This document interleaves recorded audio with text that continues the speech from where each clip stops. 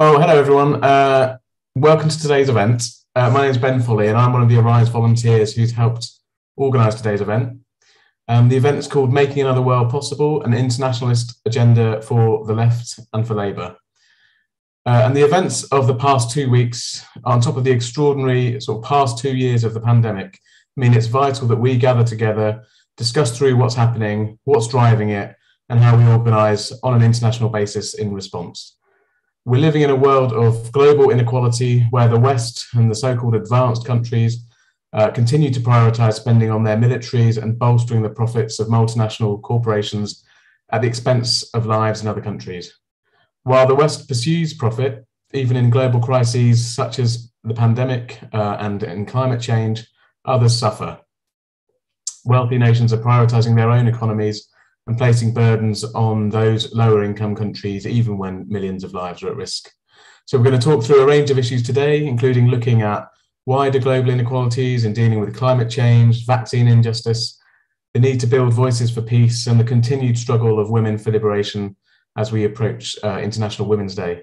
We need solutions that will challenge the global financial order and finally put people and public solutions first rather than private profit. We've got 3 sessions. First, the one we're about to start is the global struggle for climate and vaccine justice. Second, at 2:15, we've got build voices for peace, no to war, no to nuclear weapons, and refugees are welcome here. And third, at 3:30, we've got a closing rally with which is entitled Women for Peace, Global Justice and Socialist Change for International Women's Day. If you're watching on YouTube or on Zoom, you can stay on the same link. If you're watching on Facebook, there's a different link for each session for you to click onto. There will be a chance for questions, so please put those in the Q&A throughout the session, and we'll pass them on to the chair and make sure they can see them. And we're also, I have to say this, we're also looking for any financial support you can offer. These events are all volunteer run, but we do have to spend money on some of the technical side of things to make them work. So when you see the link appearing, please do make a donation if you can afford to do so. So that is enough from me. That was just a short intro. Without further ado, I'm going to hand over to the chair of our first session, who is a member, and he's once again a candidate for, so do give him your support, Labour's National Executive Committee. That's Mish Rahman. Mish, over to you. Thank you so much, Ben. Good to see you, and good to see all these comrades on a Saturday afternoon. As Ben said, my name is Mish Rahman. I'm a member of Labour's NEC and also Momentum's NCD, and I'm so pleased to welcome you all to this session entitled The Global Struggle for Climate and Vaccine Justice. And this is the first session in today's Making Another World Possible, an internationalist agenda for the left and Labour event by Arise. Now, the COVID pandemic and climate crisis shows more than ever that we need a world that's based on cooperation, that's to tackle the big challenges of our times. But the Tories are continuing to cut international development spending, and they've been an international barrier to vaccine equality globally, putting the lives of people all around the world and here at risk. So that's why today's discussion is so important. We're delighted to have such great speakers and campaigners who are going to join us for this session and to bring people together for this vital discussion on how we advance a progressive and socialist internationalist agenda. So in this session, we're going to have speakers looking at the global climate justice movement and on the need to tackle the horrendous vaccine inequality that we see across the world at this time of the global pandemic. And as this session goes on, please feel free to post your questions in the comments below the stream on YouTube and in the question and answer section on Zoom, and we're going to put them to our panel. Please also note that if you're on Zoom or YouTube calls, stay throughout the day on the same link you joined, or come and go as you please, but also don't forget to donate at the link provided so Arise can continue to host these important events and support the other campaigns and links put in the chat throughout the event. So we've got some brilliant speakers today. We've got 4 brilliant speakers for this vital discussion on the crisis and the alternative will, and we're going to introduce you all. And first of all, it's my pleasure to introduce you to Sean Errington from Labour Assembly Against Austerity. Sean's an excellent comrade, and the floor is yours, Sean. Thank you very much, Mish, and thank you for inviting me to speak today. I'm going to start actually by focusing on a bit of the British dimension of the climate crisis. So tackling the climate emergency is a global issue, and we need real international cooperation to prevent climate catastrophe, as Mish said.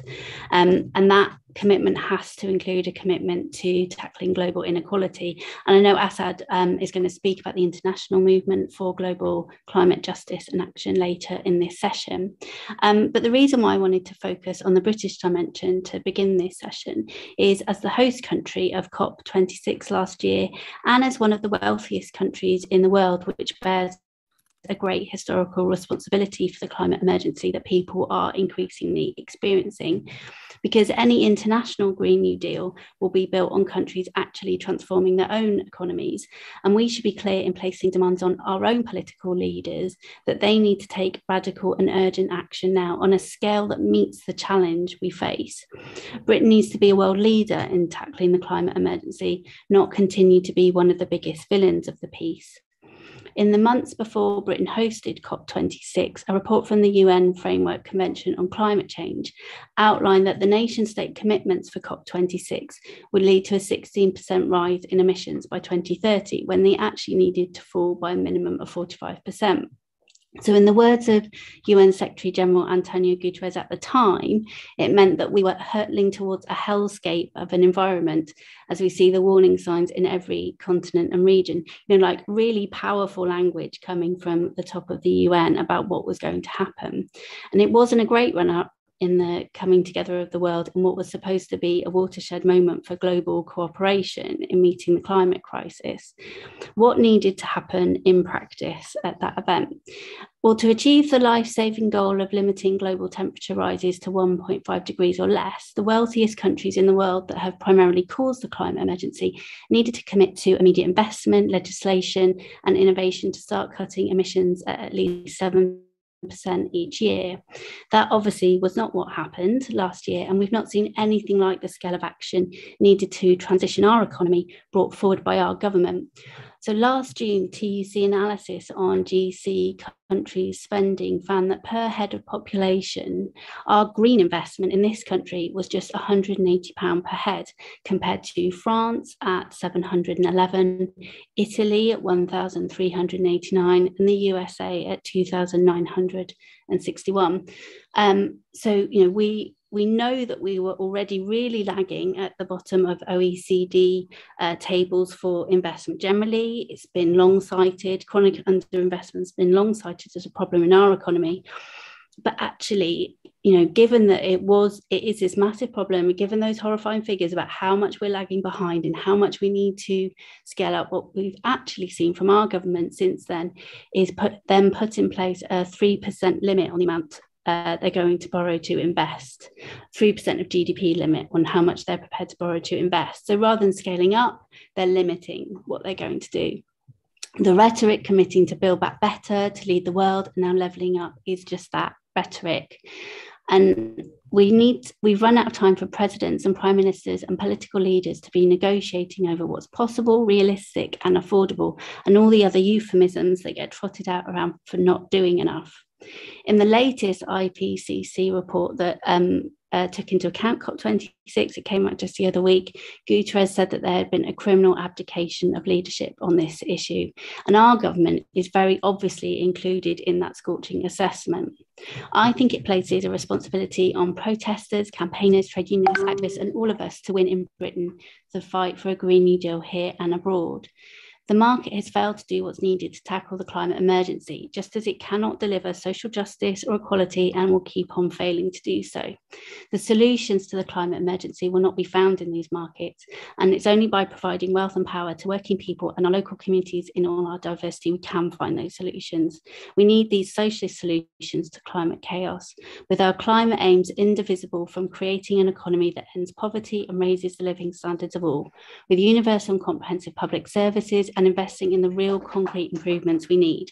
After more than a decade of a Conservative assault on our living standards, which has led to the current crisis, cost of living crisis, this is exactly what we need. We need things like expanded, affordable and accessible public transport. We need to build council homes and insulating and improving all of our homes to a high standard.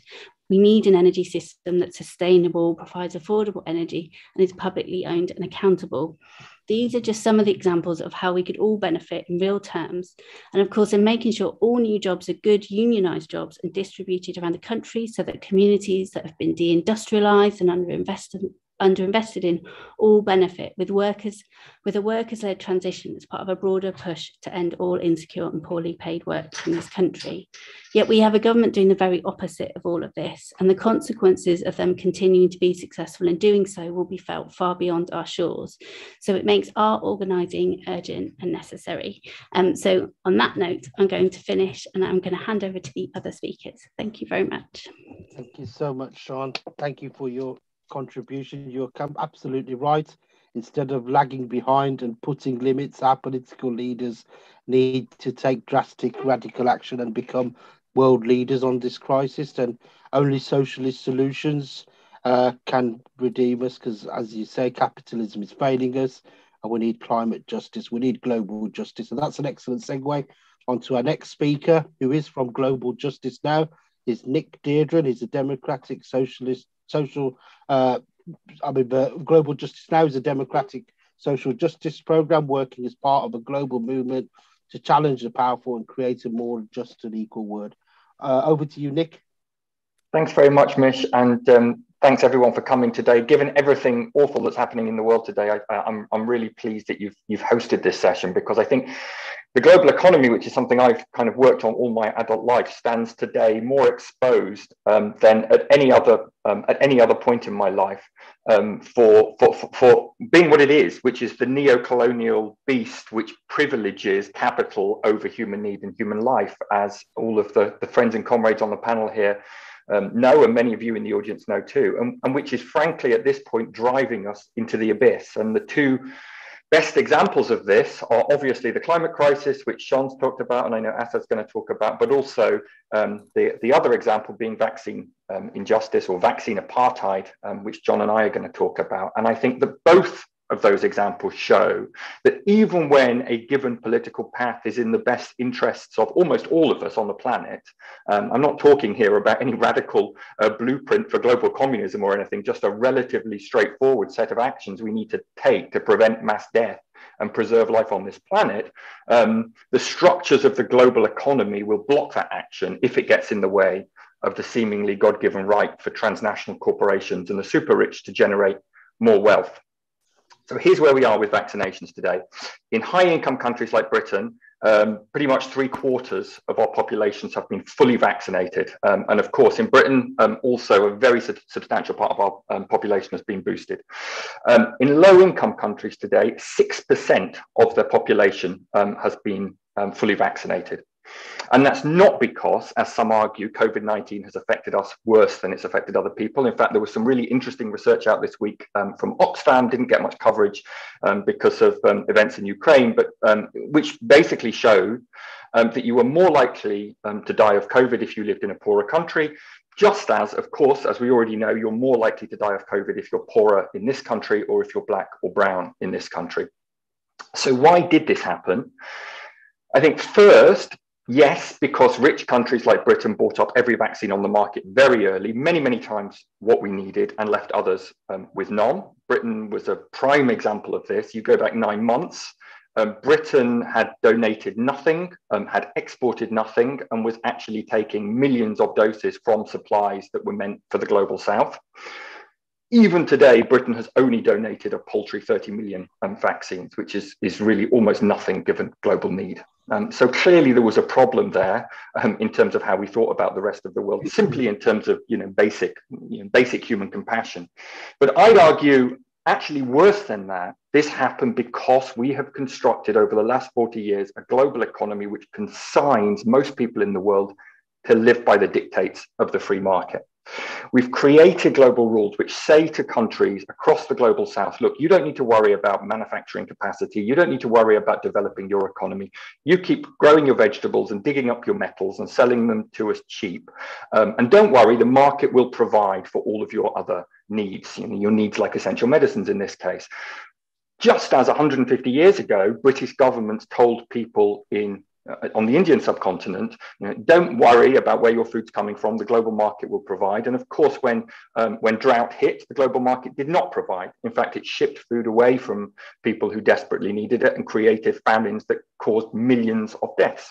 A very, very similar situation today. We found again, in a crisis, the market does not provide at all. And even when that's blindingly obvious, when millions of people are dying of a disease we can inoculate them against to save lives, we won't even take the straightforward action of suspending the monopoly rights that we've confirmed on big pharmaceutical corporations, even for a temporary period of time. Those monopolies have become sacrosanct for governments like the UK, and the UK remains one of the leading governments in the world, along with the European Union governments, that are preventing this action of suspending patent rights on COVID medicines and equipment that India, South Africa, and almost every global south country in the world, to be honest, are calling for. And the reason is, of course, those monopolies make a tiny minority fabulously wealthy. So 3 weeks ago, Pfizer announced its revenue from its COVID vaccine over 2021, $37 billion. Pfizer brought in on this vaccine with its partner BioNTech last year. That makes it the most lucrative single medicine in the whole of history. It's a phenomenal, eye-watering amount of money. This week, the People's Vaccine Coalition calculated that over the pandemic, 40 new billionaires have been created selling vaccines, treatments, equipment, and PPE for COVID-19 during a period where 99% of the world's population got poorer. 40 people have become billionaires directly off the back of this pandemic. That's the kind of global rules that we've got.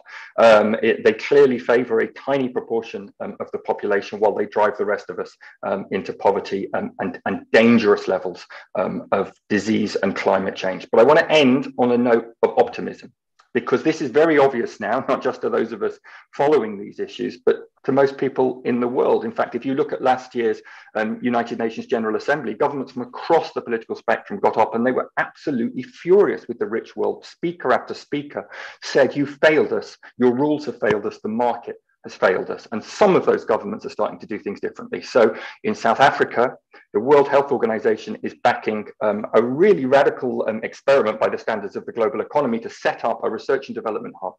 What they're trying to do is produce mRNA themselves. They're doing this, first of all, to try and produce mRNA vaccines for COVID. They've asked Pfizer to help by sharing their know-how. They've asked Moderna to help by sharing their know-how. Remember, Moderna's vaccine was made entirely with public money. They have made last year, 70% profit margin on that vaccine, and they still won't share it with the hub in South Africa. So they've just said, we're going to do it anyway. The scientists have said they're going to do it anyway. In just 6 months, they have created, and they think, the technology that they need to be able to develop these vaccines. So much for those pharmaceutical companies who said Africans couldn't do this. And when they have control of this technology, it's not just going to be about helping them deal with COVID. It's going to be potentially about cures for malaria, for HIV, for cystic fibrosis, all of those diseases that they're suffering from that Big Pharma is not helping with one bit. So this is a real breach with the rules that are protecting Big Pharma.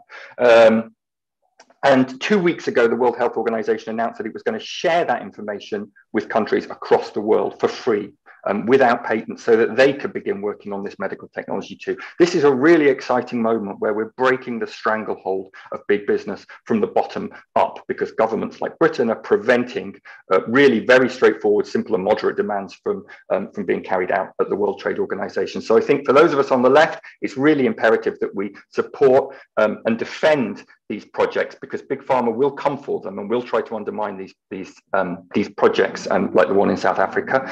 We need to expose and denounce our own government for putting monopolies ahead of people's lives, all the while claiming that they've helped vaccinate the world. And I think we need to begin building a movement to remove essential medicines from these free market rules. We need to break the monopoly and socialize research and development in this area of the economy, just as in this country 70 years ago, we removed our own health system from the grips of the market. Believe believing quite rightly that whether you live or die should not depend on the interests of big business, shouldn't depend on your level of wealth. So we've got a tour coming up. I really encourage people to have a look on our website, and we've got some fabulous speakers coming over from Southern Africa to talk about this and how we can begin building this movement to take back control of our medicines and create a pharmaceutical sector that's in the interests of ordinary people right the way around the world, not the few shareholders that they currently represent. Thank you.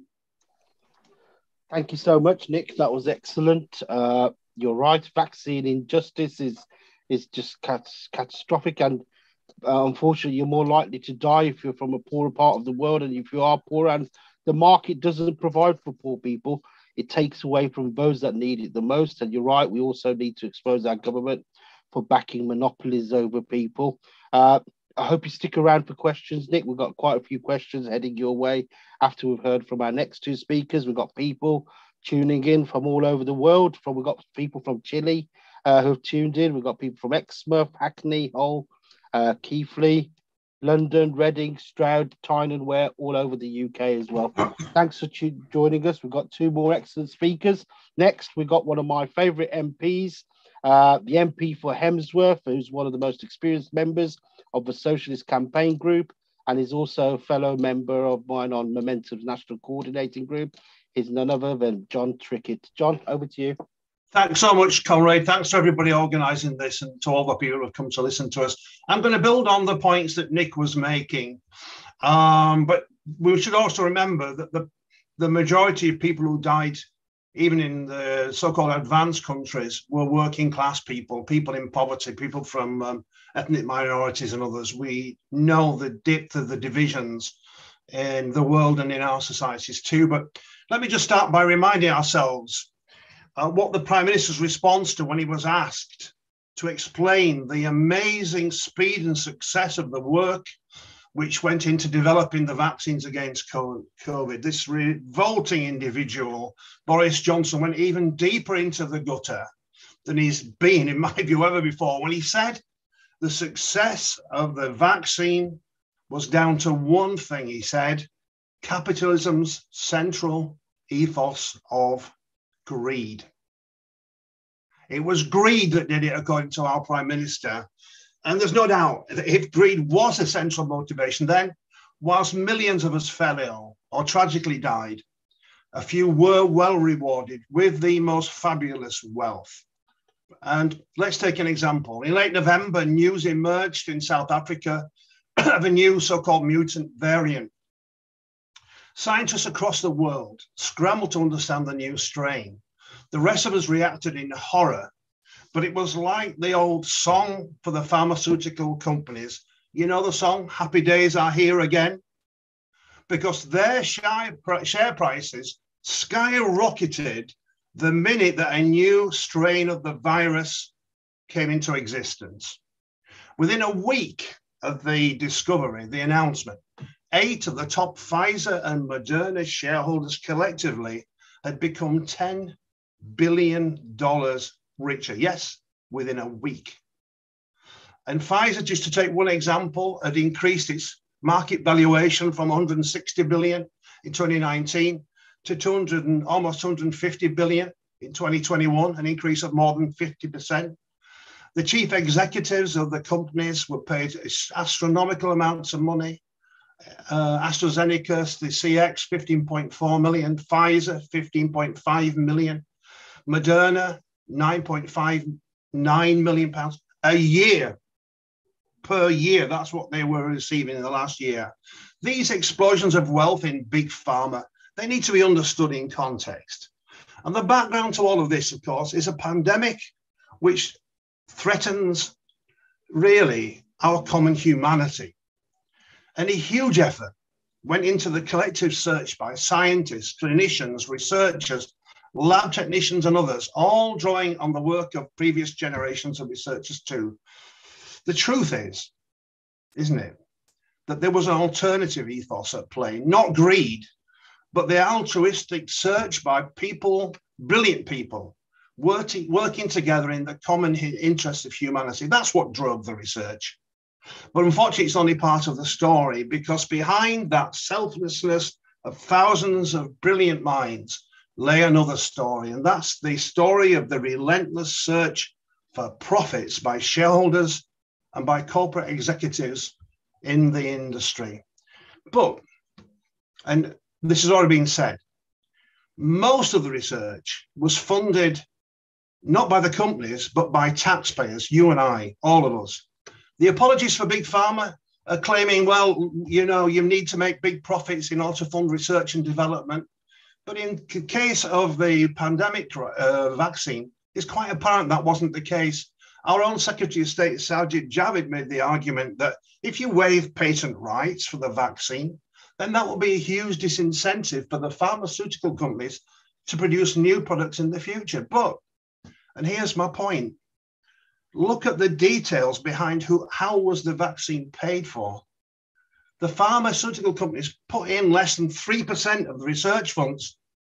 97% was paid for by the taxpayers, and to a small extent by charitable foundations. And then again, think about who it was who bought the vaccine from the pharmaceuticals, because there was no risk this vaccine wouldn't be purchased, was there? The customers were the same governments acting on our behalf who'd funded the research in the first place. So what we had, let's summarize it, a need rooted in our shared humanity. Research funded by almost every one of us, driven by brilliant research workers, and then a single monopoly customer in each nation. So 97% of research costs and 100% of customer costs fell on the public sector. But yet every single penny of profit was privatized into the coffers of Big Pharma. When you think about it, it's an absolute bloody scandal. And what's worse now is that our government and other governments too are building a kind of a wall around the companies, the pharmaceutical companies. The purpose of the wall is to protect corporate interests, not to protect human lives.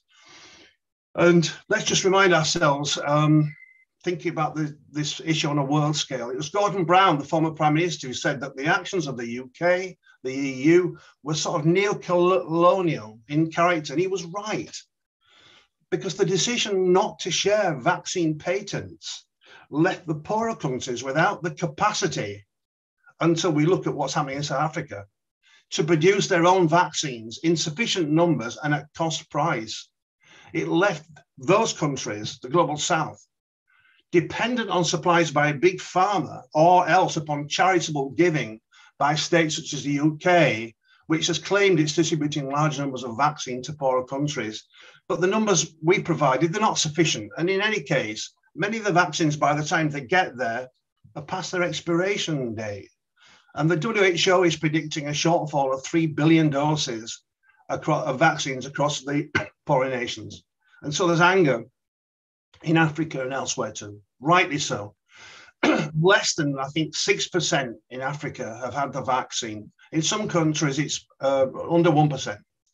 But the apologists for Big Pharma are making a disgraceful, false and totally insulting suggestion that somehow the people of Africa and elsewhere are more resistant to having the vaccine than we are in the so-called advanced countries in Europe and North America. But it's manifestly untrue. And so it's time to put people before profits. It's time to waiver the vaccine patents, because unless we make our vaccines available in poorer countries, then quite self-evidently new strains, maybe very dangerous ones, will keep reoccurring. If we don't act now, then we will have turned our backs on the poorest of the earth. And in any case, no one is safe, as we know, until everyone's safe. But yet, listen to the industry, listen to what they're saying. They're already salivating at the idea that we will need annual booster jabs against COVID. And maybe we do. But the poorer countries need it equally. It's just that the profitability for the companies is higher here than it is in the so-called developing world. So let me just summarize. Big Pharma will claim it's acted in the interest of humanity in the case of COVID. Well, maybe, but their central imperative was to drive up shareholder value. And as we've seen, it's led to decisions which are far from humanitarian in character. It's time we called it out. But here is my final point. This is part of a bigger picture of a broken economic model which is not operating in the wider interests of humanity as a whole. We need to be building a global drive for social justice, which will confront these matters and aim to transform this broken economic model. It falls on our shoulders to do that.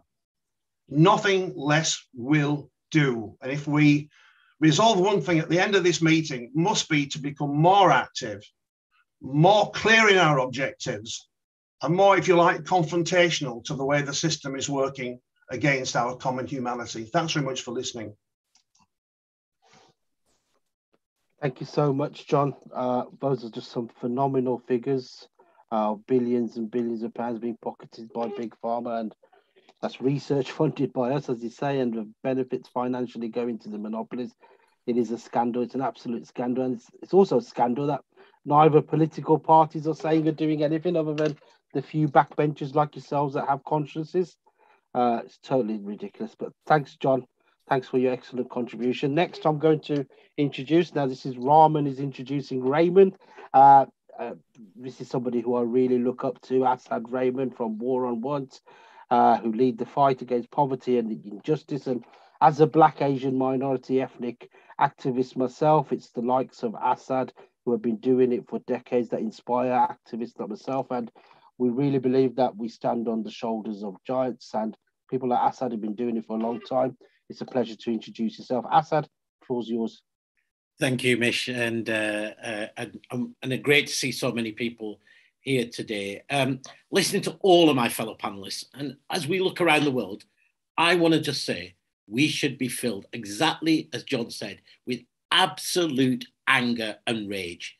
And I think as a progressive movement, we're absolutely not as angry as we must be. You know, Antonio Gramsci wrote once, you know, the old world is dying, the new world struggles to be born, and it is a time of monsters. And it is a time of monsters and their violence.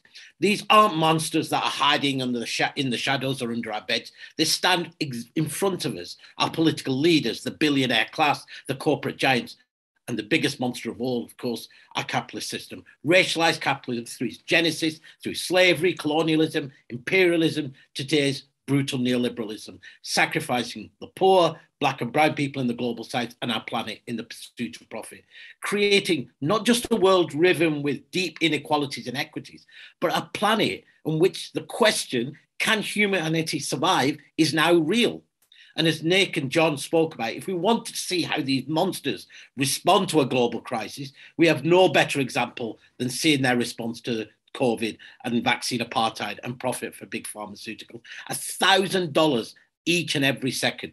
And as Sean mentioned, on Monday, a report was published by the IPCC. It's called Climate Change 2022, Impacts, Adaptation and Vulnerability. It's an incredible 4,000-page report.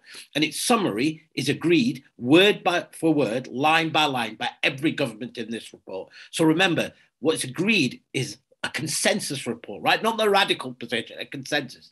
The UN Secretary General described it as an atlas of human suffering and a damning indictment of failed climate leadership. For many, especially those on the front lines of injustice, the report simply reinforces what we've been saying for decades. Incremental, siloed climate action is failing. Delay means death, that every second counts and every degree matters, that crisis is already here, and that we're not all in the same boat when it comes to who's responsible for the crisis, who's being most impacted now and in the future, why they're being impacted, and what action must be taken. The report is incredible. It's a dire warning that half the world, approximately 3.6 billion people, are already highly vulnerable to climate change. And that's going to increase to 75% of the global population. It covers a huge extent of issues, including that 150 of the biggest cities in the world have seen a 500% increase in extreme heat since 1980. And that already between 1.5 and 2.5 billion people are affected by water scarcity, and that will increase as temperatures rise. The report sets out that many of our ecosystems are already at the point of no return, and that 1.5 degrees, we will see the demise of overwhelming majority of coral reefs, irreversible loss of glaciers and polar ice. These critical ecosystems underpin the lives and livelihoods of the poorest people, from everything from access to fresh water to food production. I'm originally from Pakistan. In Pakistan, we've had heat waves of 53.5 degrees, and the government dug mass graves. India's fifth biggest city ran out of water, and 40% of the continent, 1.3 billion people, are now predicted to be without access to fresh water in the coming decades. 1 million people starving last year in Madagascar in what was called the world's first climate famine, or in the Caribbean islands, losing 240% of their GDP from just one storm. That's every single school, hospital, road destroyed. How can we not be filled with rage? And this report is absolutely clear who's being impacted, who will be hit the hardest. Those in Africa, Central America, South Asia and small islands. Their citizens, the poorest, the black, brown, women and indigenous, are 15 times more vulnerable than those in rich countries like the UK. Hundreds of millions of people are going to be suffering from extreme weather impacts, food shortages, escalating economic damages and natural systems collapsing. And in a world where already 2 billion people face hunger, and the climate crisis, as I said, is resulting in droughts and now climate famines, the report says climate change is affecting all dimensions of food security. Hunger, malnutrition, and diet-related mortality will increase in the future, with 80% of that at-risk population projected to occur in Africa and Asia.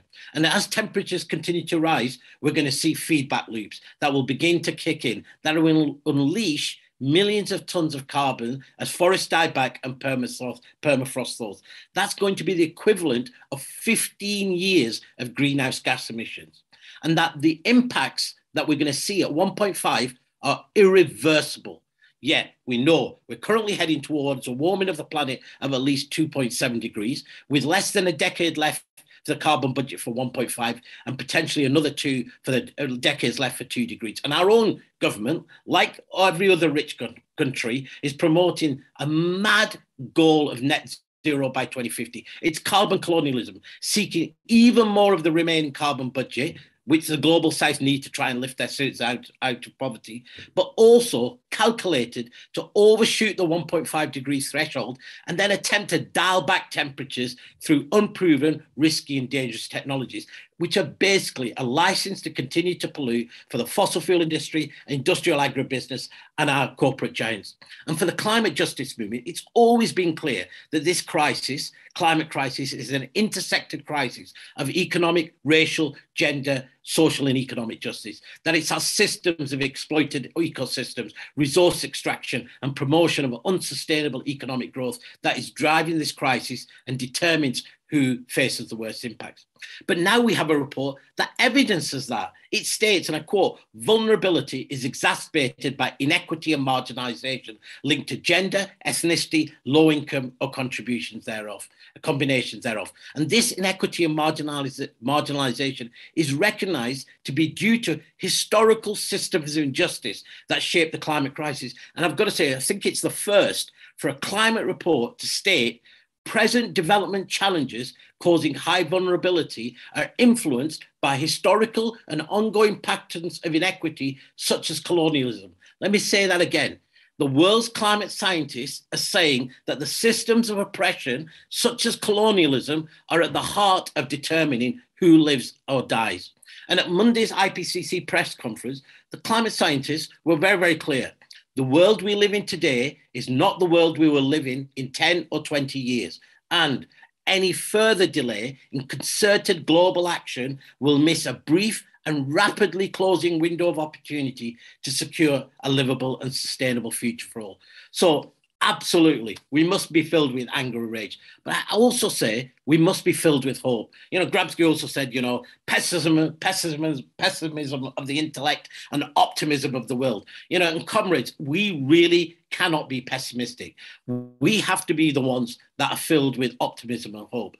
And it's exactly in the time of monsters that we have to stay true to our principles, the universalism of humanity, that solidarity and cooperation are the only answers to creating a world where everybody can live with dignity and in harmony with our planet. And our belief that it's when ordinary people come together that we have the power to change the world through our collective action.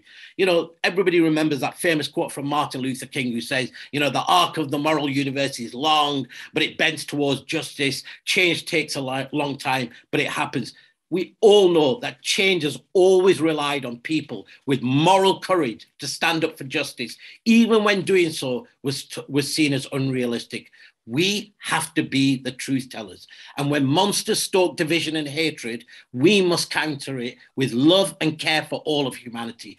Our values have never been more important, and we must stand by them. We have to be principled. We have to be internationalist. We have to be anti-imperialist. But hope also rests with us was being clear about our demands. So we cannot give up the fight for 1.5. That's rooted in equity and climate justice. We've got to call on the UK to do its fair share of action. That means real zero cuts by 2030, instead of blaming the global south least responsible for this crisis. But our demands have to go beyond saying, oh, no to fossil fuels. Instead, we've got to demand that everybody has the right to energy, equitable access to publicly owned renewable energy systems, so we can end energy poverty for half the world denied that most basic right, and for people here in the UK who are making decisions about whether they're heating their homes or putting food on the table for their families. It also requires us to be clear. You can't simply say, oh, let's have 100% renewable energy if it's based on the same model of material extraction and injustice as fossil fuel extraction. Incredibly, this IPCC report says we need a new social compact that addresses poverty as well as climate.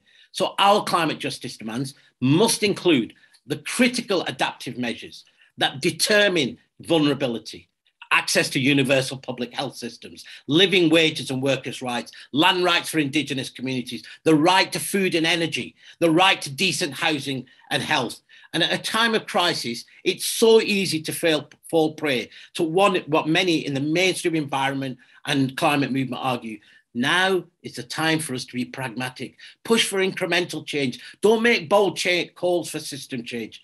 This report shows how wrong that approach has been, how deadly that approach is, and how complicit in the failure to act that approach has been.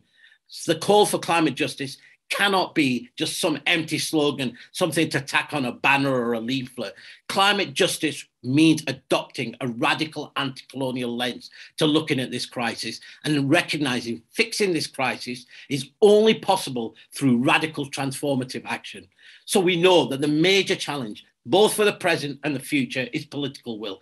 Political will is changed by political power. It means putting the most vulnerable at the center of our movement, workers and trade unions, and building the social license and pressure we need for a real justice transition.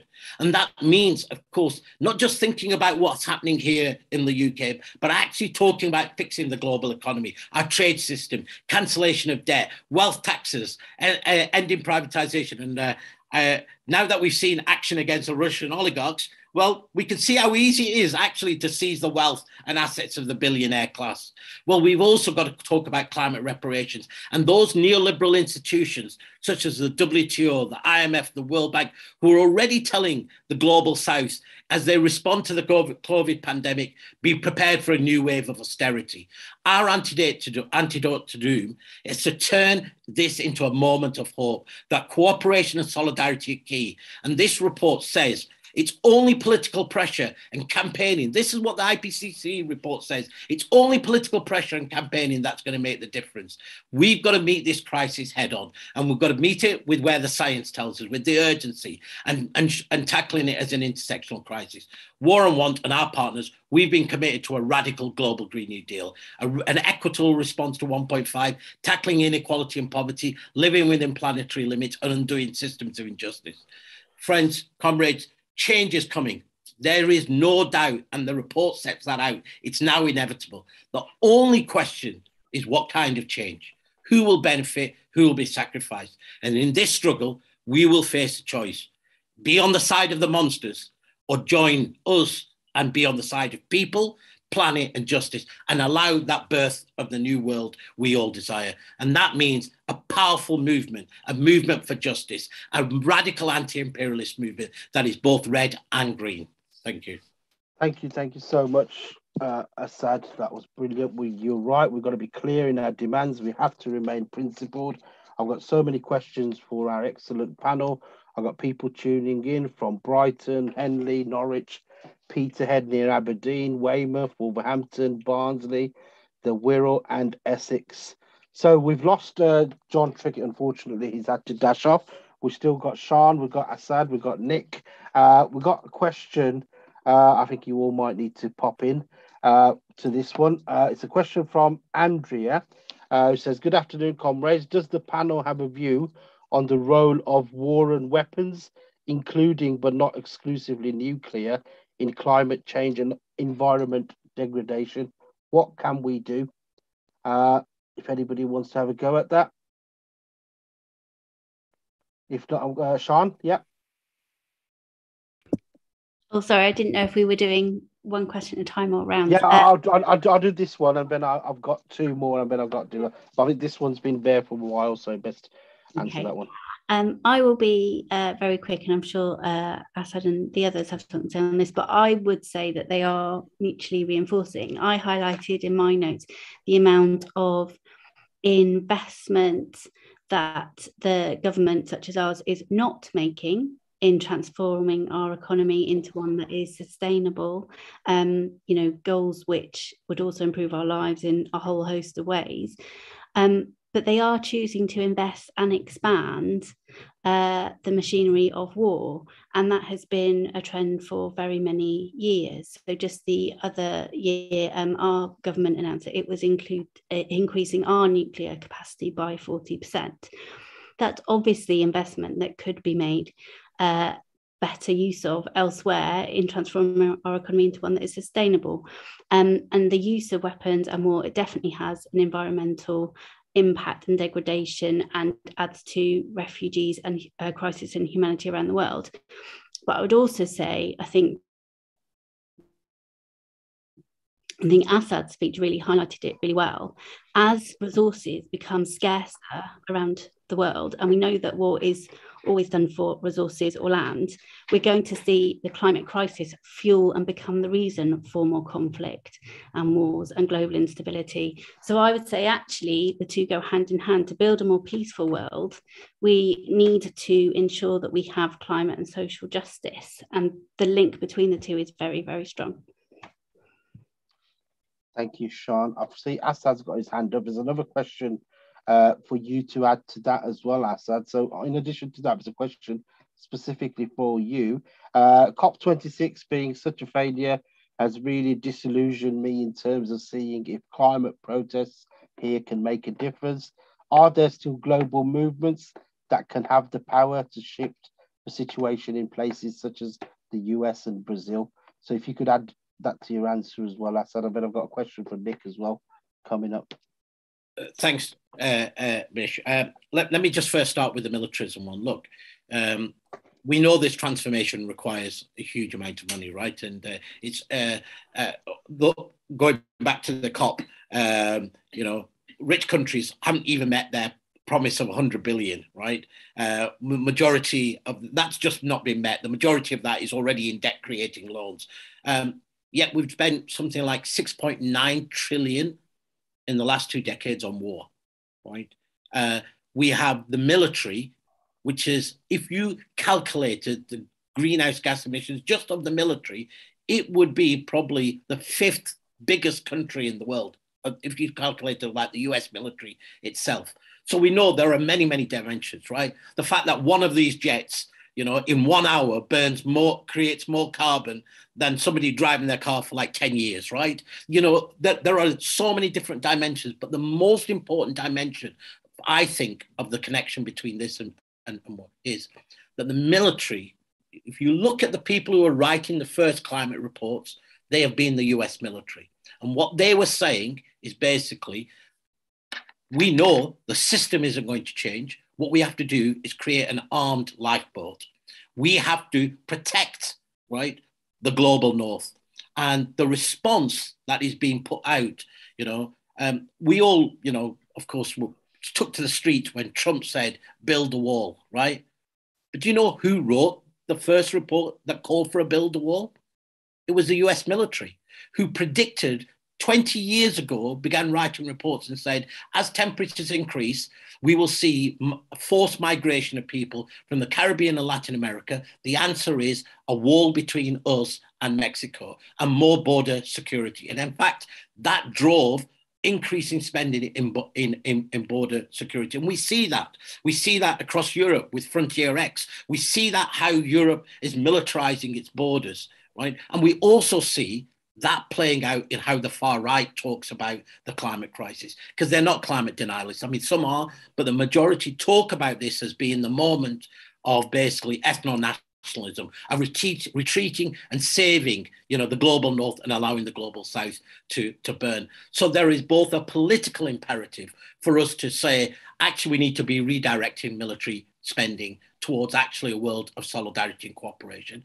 There is a political imperative for us to challenge the idea of militarism as being the solution, both to the climate crisis and all of these other crises. And of course, there is an importance in terms of just from a very practical level of cutting their emissions. Look, most of us were very, very disappointed in the COP outcome. But, I've always took the position that the reason we see an outcome that we don't like in the COP is ultimately a question about power, right? It's always been a question about power. Why are we not strong enough to force political leaders to deliver the action that we need? And we've always, for 20, 30 years of the climate justice movement, we said that the reason we don't have enough power is because the movement has been constructed in a way with vision and demands that have been about polar bears and icebergs, that has been about alienating working people, that has been talking about climate as an abstract, scientific issue, rather than fundamentally talking about things like demands for warm homes, free insulation, free public transport. So our challenge is building a movement in this country that is actually a radical climate justice. We began to do it, right? Those 150,000 people who marched in Glasgow were manifestly different from an environment movement. They were a movement of working people and of justice. And of course, as much as the UK government tried its best to take off issues on the UN climate talk, we as a movement put them on. This was, I think, the most radical climate justice movement in the global north we've seen. Now, is there hope? Look, in Chile, the cradle of neoliberalism is now going to be the graveyard of neoliberalism, as people's movements took to the street, rewrote a constitution, and we have now a government that is actually saying we are going to break away from neoliberalism. The fact that 250 million farmers took to the streets in India and stopped the corporate giants and the far-right fascist government of the BJP handing over control of food to corporate giants. This is where hope is, right? The fact that people actually all around the world are actually fighting and campaigning. Our job is to amplify those voices and connect our movements. Too often, our movements have been in terms of siloed movements, and that's not been the case in the global south. So this decade, I think is going to be a decade of both protest and radical transformation. And so I'm hugely optimistic. And the COP is ultimately a symptom, right? It's going to deliver what we want when we are more powerful. So we have to be more powerful, and then we're going to get what we want in these multilateral negotiations. Thank you, Asad. Nick, I've got two questions for you. One is from... there's a question from Tom on Zoom, which is quite relevant to the issues around Big Pharma that we were discussing. What can we be doing about the creeping privatisation of the NHS? And also, how does the ongoing massive third world debt crisis affect countries' ability to tackle the issues that we are talking about? Nick, any ideas? Yeah, I mean, two great questions. I mean, obviously, we need to do absolutely everything we can to defend the NHS. I think it's really interesting. We in this country, unlike, almost every country in the world, have a socialist healthcare system. I mean, what I find particularly incredible about that is it's one of the most cherished aspects of the British state. It's one of the most cherished public institutions we have. It's a really good example, actually, of how the sort of stuff we're arguing for can be incredibly popular. I obviously understand that the NHS is being gradually dismantled, privatized, marketized, more and more private players going into it. But nonetheless, successive governments, particularly Tory governments, obviously have really, really struggled to do what they want to do and completely get rid of it. They can't stand the fact that we have this much loved institution at the heart of this country, which is completely antithetical to their own values. And so we have to do everything we possibly can to defend that. I actually think one of the reasons that people in this country are less angry about the big pharmaceutical companies is because the NHS, in a sense, protects us from seeing just how greedy these corporations are. You talk to many Americans, many ordinary Americans, that absolutely hate the pharmaceutical industry. It's one of the most loathed sectors in the United States, and Pfizer particularly is one of the most loathed companies within that sector. And that's because they fully understand the way these pharmaceutical companies operate, because they have to unfortunately live in a marketized health system where they see just what it means, essentially, to be dependent upon this sector for whether you live or die, suffer or can maintain your health or not. So I think we do have to do that. There are wonderful organisations out there like Keep Our NHS Public that are doing everything they possibly can to defend the NHS, and completely encourage people to get to get involved in those organisations and defend it, because you're right. The kind of stuff I'm talking about is not in any way in contradiction with defending our system here. This is it's a shining light, really, for much of the world in terms of how you can, if you build enough support, build enough of a movement, build enough power, create a system in which the market is to some degree eliminated from our healthcare. So incredibly important. The debt crisis is huge, and we work a bit on it. We haven't seen this, I think, as much in the media or in popular movements over the last year as we might have done. But already going into COVID-19, dozens of countries were experiencing debt crisis, and that has only worsened during the last 2 years. There were plans which were implemented by the richest countries in the world to postpone, to kick down the road, if you like, that debt crisis, to say we won't take payments during the pandemic. The most incredible thing to me is that we never forced the banks, the hedge funds, the players in the City of London to join those schemes, even those very moderate schemes for postponement of debt payments, which was not enough anyway.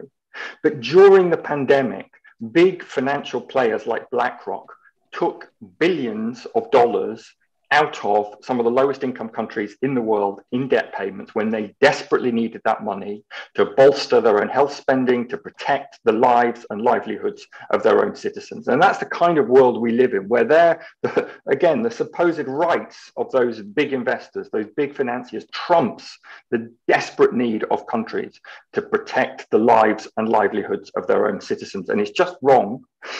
We have got a number of protests coming up, actually, including one aimed at BlackRock in coming weeks. Again, take a look at our website. I'm very happy to provide more details to anyone who wants it. It'd be great to see you getting involved in this movement to cancel this debt. But I absolutely think something. Can I just quickly ask you, Nick, just in addition to that, do you think a nationalised pharmaceutical industry is a viable solution?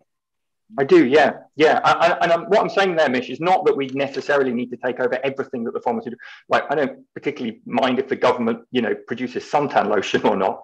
But I think when it comes to essential medicines, I absolutely think that needs to be socialised completely, because like John said, we are pouring in so much of the money from our taxes anyway. The pharmaceutical industry does not do the most risky parts of the risk. We have this crazy notion that, capitalism is all about, taking the risks that the public sector would, in its sclerotic state, would never be able to take. You just look at the pharmaceutical industry and see what nonsense it is, because it's the public sector that does all the most risky development. And vaccines before COVID-19 were a complete backwater. I mean, the pharmaceutical industry had no interest in vaccines, had no interest in any of the diseases that might create a pandemic, because what it was interested in is creating the next blockbuster cancer drug that may have very little advantage over the one that we've already got, but they know they're going to be able to charge whatever the market will take for those drugs. The pharmaceutical industry over the last 5 years has poured way more money into making their shareholders rich in dividends, in stock buybacks, than they have done into researching essential medicines that we need. So it's failing. It's failing. Even it's incredible to me that many people think if you even threaten nationalisation or you talk about socialisation of this industry, you're going to kind of kill the goose that lays the golden egg. It's a fundamental misunderstanding of what the pharmaceutical industry is today. In many, many ways, they are more akin to hedge funds than they are to research and development units. And we are all going to suffer as a result of this. It's not just COVID. It's not even just diseases that affect people in other parts of the world. Look at antibiotic resistance.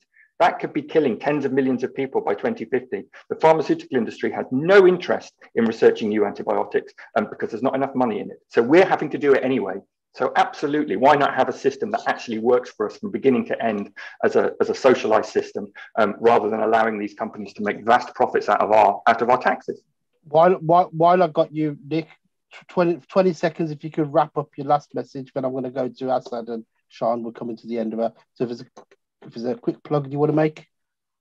Yeah, one of the things I want to say is, look, I think this is it's an incredible moment, like Asad has said, to try and communicate with ordinary people that this global economy is not in any of our interests. It's particularly bad for those who are poorest in the world and those who are poorest in this country. But actually, when you're talking about threatening our very existence, our ability to fight off basic diseases that have formed the basis of our medical knowledge for 100 years or more, it's really clear that this system does not work in anyone's interest. So I'd like to encourage all of us to be, act local and think global is still really, really important. We are living in one world, and getting involved in a movement which is about fundamentally changing that world in solidarity with inspiring activists from around the world is the only way to go. We cannot solve these problems just within our own country. Thank you so much, Nick. Sean, quick question for you, and then if you could also wrap up. You're from Labour Assembly Against Austerity. Will the Labour Party under Keir Starmer address the oil companies and stop the fossil companies from not paying taxes and start to take responsibility to killing the planet? What's your message to Keir Starmer on this? And if you could wrap up as well. I hope they do. I think all of us hope they do.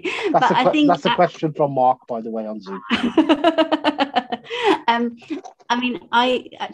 I'll sort of wrap this answer up with my concluding remarks, because actually I think, like as Asad said, and Nick, actually I think around the world you're seeing huge global movements and really inspiring and reasons to be optimistic, actually. And I think even in this country, over the past 5, 6, 7 years, we've seen a massive politicization of ordinary people talking about politics and being involved in politics, and particularly amongst younger people. Like, actually none of us mentioned, I don't think, the Fridays for Future, but actually children walking out of school, and even during the pandemic, you saw kids protesting their GCSE and A-level grades. I think there's a new generation that's coming up that is learning that protest can work and is powerful, and are really recognise the dangers in the future, but are also really determined to claim their future. So I think all of those things are reason to be powerful, and I think actually it's those actions and movements that will shift all of our political leaders and all of our political parties. So that's where I will finish. I hope people stay for the rest of the day, because I think it's been a great first session, and I'm looking forward to the rest of it. Thank you so much, Sean. And Asad, if you could conclude, but before that, if you could make a quick 30-second comment on the global refugee crisis and what our government should be doing about it. I know 30 seconds isn't enough, but... So, again, this IPCC report talks about, climate-induced migration, etc., and says, something like 80 million people have been forcibly displaced from 20 million people from just 7 extreme events. Look, the reality is the International Organization of Migration says potentially 1 in 30 people are going to be displaced in the coming decades. Now, the overwhelming majority of people who are displaced internally within poorer countries, right? They don't never cross borders, right? And of course, we can look at Ukraine now. One thing we can say, actually, it's quite easy for people to open borders, right? Actually, it's quite easy for people to be welcomed. And we all know that the hypocrisy of the very borders that are being opened still have people fleeing wars of Syria and Afghanistan, dying of hypothermia on the borders of Poland, and that Europe has still got its walls and fences all around it for other people. But I think this is the question, right, in terms of our argument around migration.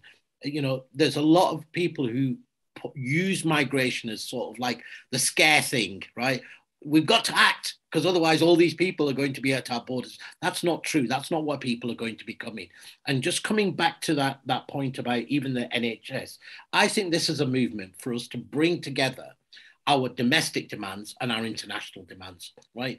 And we have to be honest that the progressive movement in the UK has largely forgotten its internationalism, right?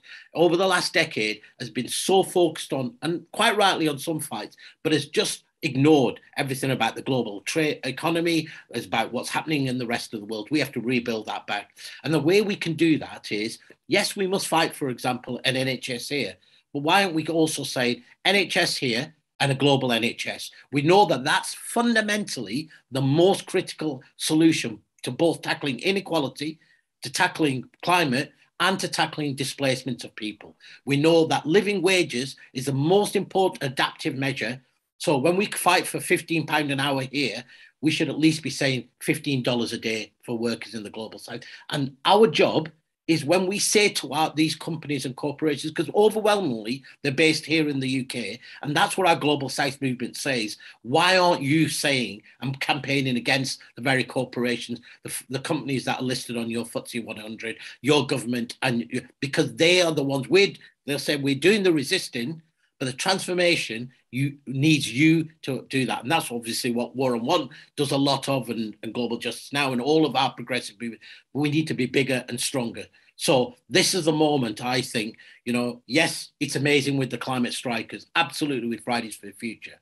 But if we allow movements not to be part of that, to just simply say, that's really great, well, young people are protesting. This actually needs all of our progressive and the left movement, with our radical anti-imperialism and our history of radical anti-imperialism, to bring that back, to be able to even tell people the story. Why is it that many countries in the global south are where they are? It's not because they were accidentally like this. It's because we deliberately created them, Nala. It was our structural adjustment programs. It was the fact that we overthrew and murdered the leaders of countries in the global south, whether it was Allende or Mossadegh in Iraq or Lumumba in Congo. I think there's an importance of storytelling that is really, really important to this moment. We've got to end it there, Asad. Sorry. No worries. Yeah. Thank you very much. Thank you, everybody, for participating.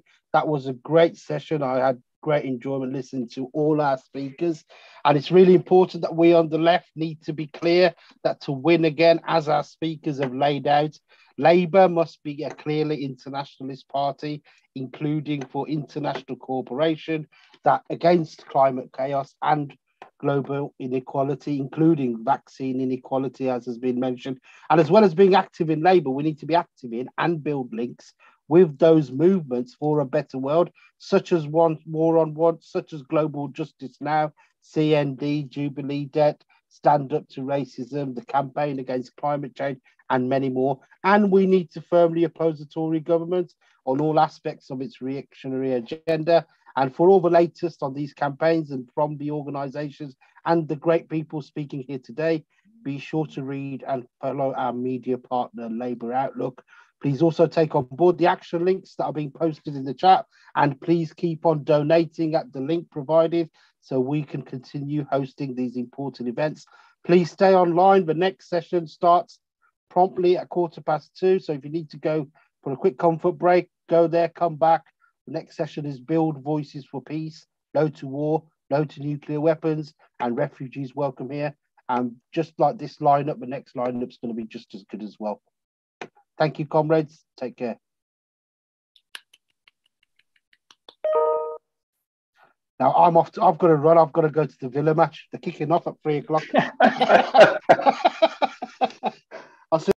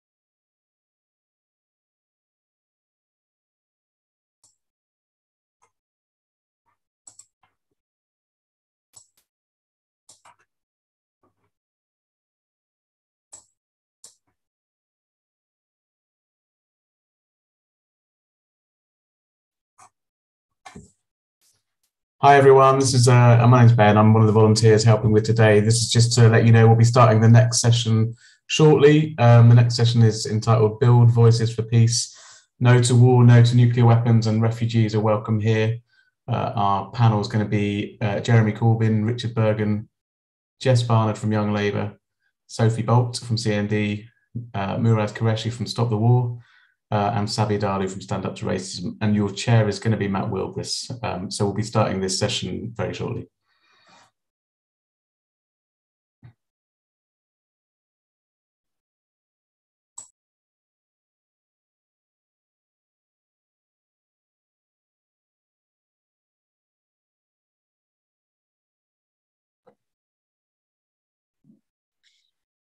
Hello, everyone, and welcome to this event.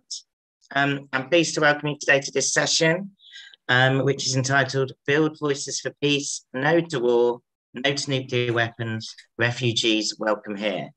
I'm Matt Willgress, a volunteer for Arise and also part of the editorial team at Labour Outlook. As we meet today, we are going through a time of major crises and emergencies, and we are here throughout the day to discuss the need to put ways to transform our world, putting people, health, planet first.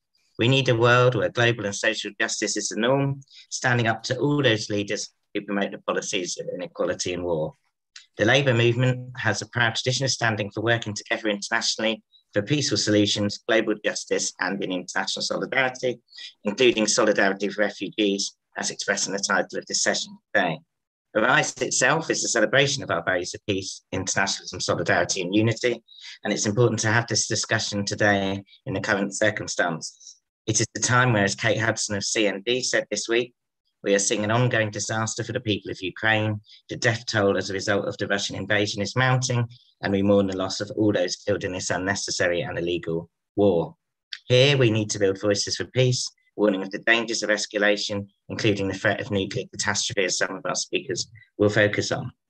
Due to the high level of interest, as well as this Zoom webinar, we are streaming live direct across the YouTube page and numerous Facebook pages, and it's great to have so many hundreds of people join us today.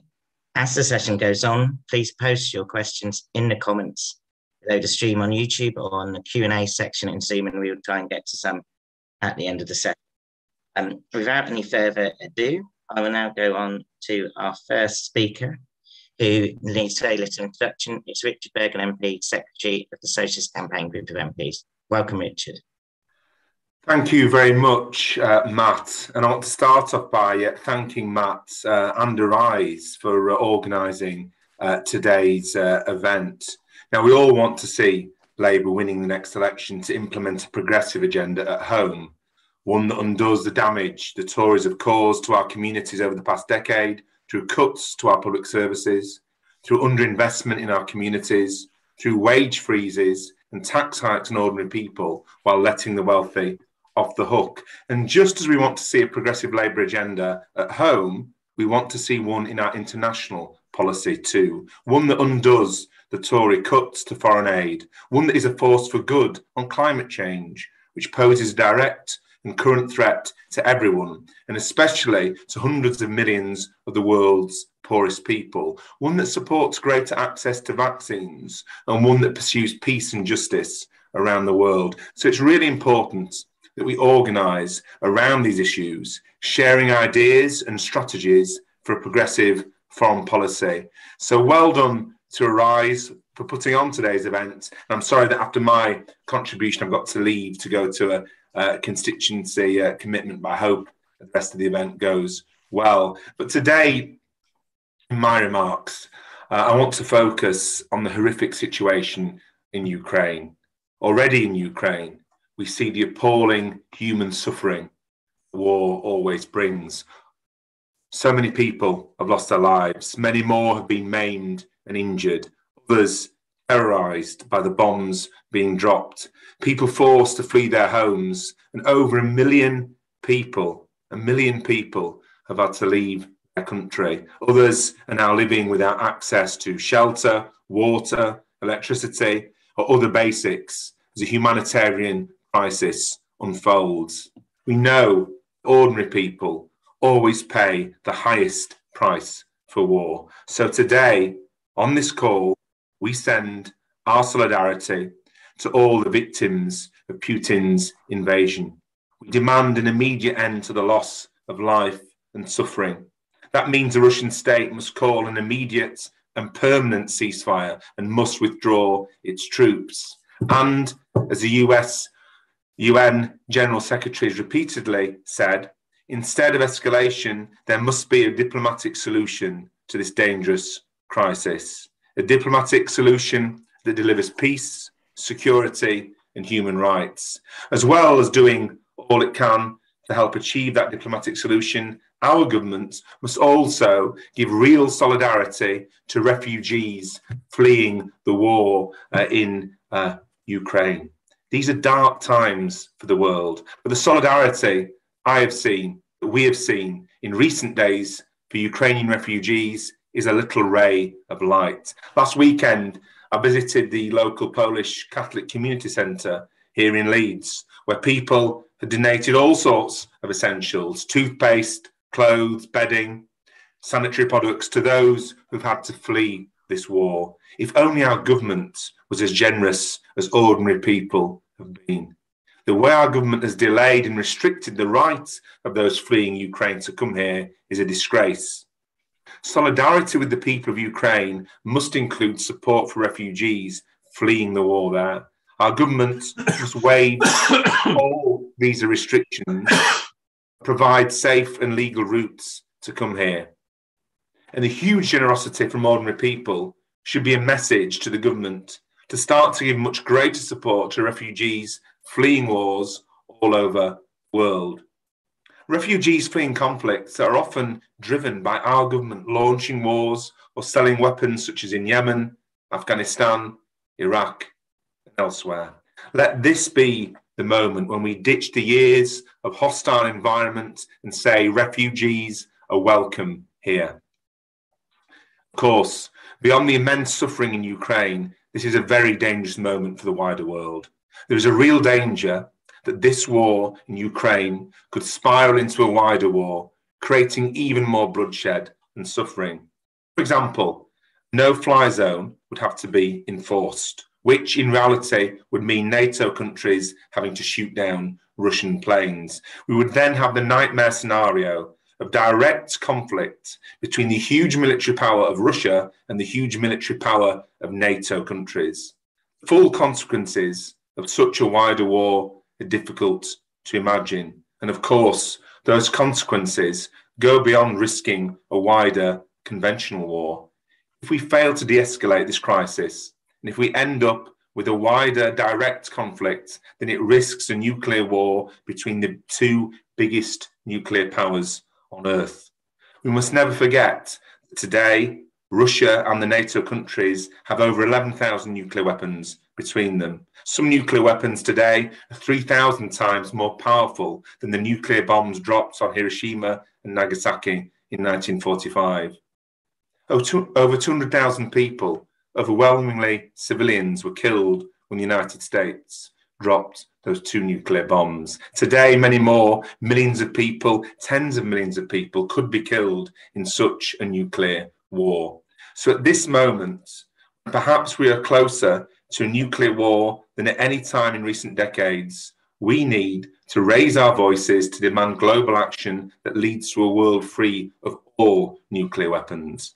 With the United Nations Treaty on the Prohibition of Nuclear Weapons having now come into effect, ratified by 58 countries, there's been some momentum for global disarmament. Let's build on that so that all nations, including all the biggest nuclear powers, also sign that treaty. Finally, I want to extend a hand of solidarity to the brave protesters campaigning in Russia for an end to the war.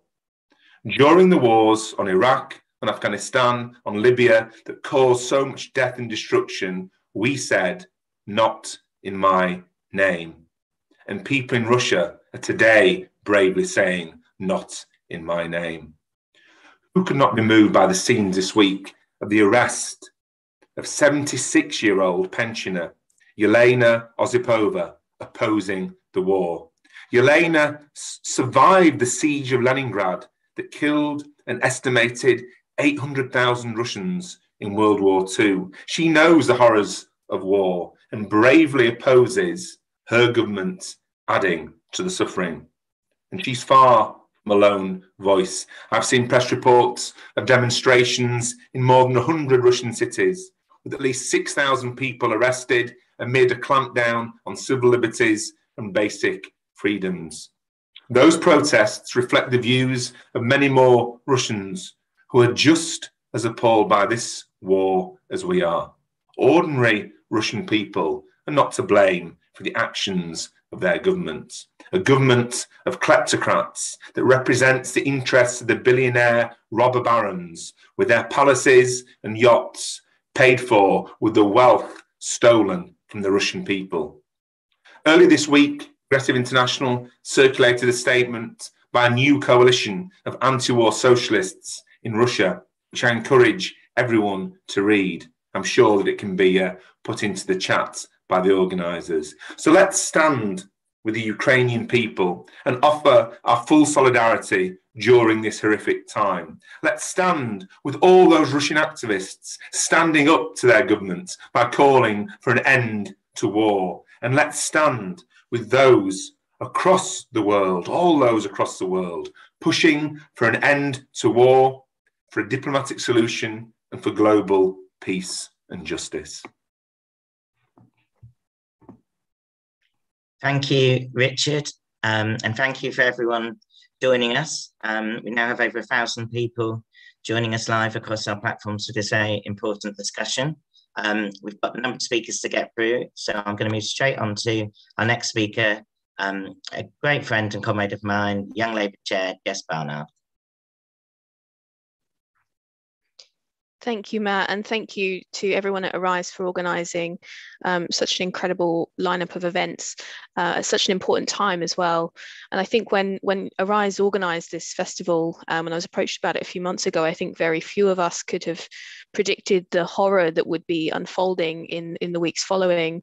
And so, of course, we need to send our complete solidarity to the people of Ukraine and, of course, to the peace protesters across Russia who are risking their lives and freedoms to do so, to bring about an end to the illegal invasion of Ukraine. And, you know, the invasion of Ukraine and the vicious actions of Putin and complete contempt that he has shown for international law is absolutely disgraceful. And to be witnessing, you know, Ukraine's cities being bombed, homes and hospitals left in ruins, and the devastation across the country has shaken, I think, many people. And the people of Ukraine being displaced now into their millions and spending days underground, sheltering from bombs that are raining down around them and on their homes. I think very few people here in the UK can imagine just how awful and painful that experience is. And I think, you know, the horrors of war are so often forgotten or understated or dismissed. And particularly by self-serving leaders like Putin, who hide behind nuclear missiles or who can send citizens into war that they are supposed to be protecting, who they know will die in their hundreds of thousands. And the threat, of course, of nuclear weapons, as I think, shaken many people, and we are closer to a nuclear war than I think many of us have ever been or witnessed. And we must never, ever allow this to happen. We know that this will result in the murder of millions and millions of people. And not only that, but it will destroy our planet and it will steal our future. And so there is no situation where we should allow that to happen. And I think it's important to remember that overwhelmingly it is working class people, it is poorer people, it is ordinary men, women and children in Ukraine and in Russia that will suffer the consequences of this war and lose their lives. So wherever it may be in the world, we need to remember that war is never the answer. This suffering and brutality that we're seeing is never the answer. And war will always end in negotiations and diplomacy. And Putin must be withdrawing now, and we must be insisting that he withdraws. And world leaders need to do everything in their power to bring about that peace through diplomacy now, not later. And I think we need to do everything we can to support the thousands of peace protesters across the world, and obviously particularly in Russia, who have marched against this war. and are insisting an end to the actions of Putin. And it is easy to feel powerless at times like this, I think, but we mustn't sit by while this crisis continues, and we mustn't allow our government to not only shy away from their responsibilities, but to stoke up hostility and fear towards refugees and asylum seekers. And while we all know of Priti Patel's hideous record on this, our government, we may be aware, who have refused to waive visa requirements for Ukrainians, even in this moment of crisis, and even suggested that Ukrainians apply for seasonal work visas to access safe routes here, is completely unacceptable. And while we light up government buildings in blue and yellow, but our government at the same time drag their heels when it comes to any tangible action in providing safe and legal routes to refugees, we must hold them to account. And that goes for all refugees across the world. So it's time, I think, to redouble our efforts to end the hostile environment and call on our government to start putting people ahead of profits, to stop selling arms to countries responsible for the brutalization of others, such as Saudi Arabia. And we need to organize in our communities together to bring about a progressive approach.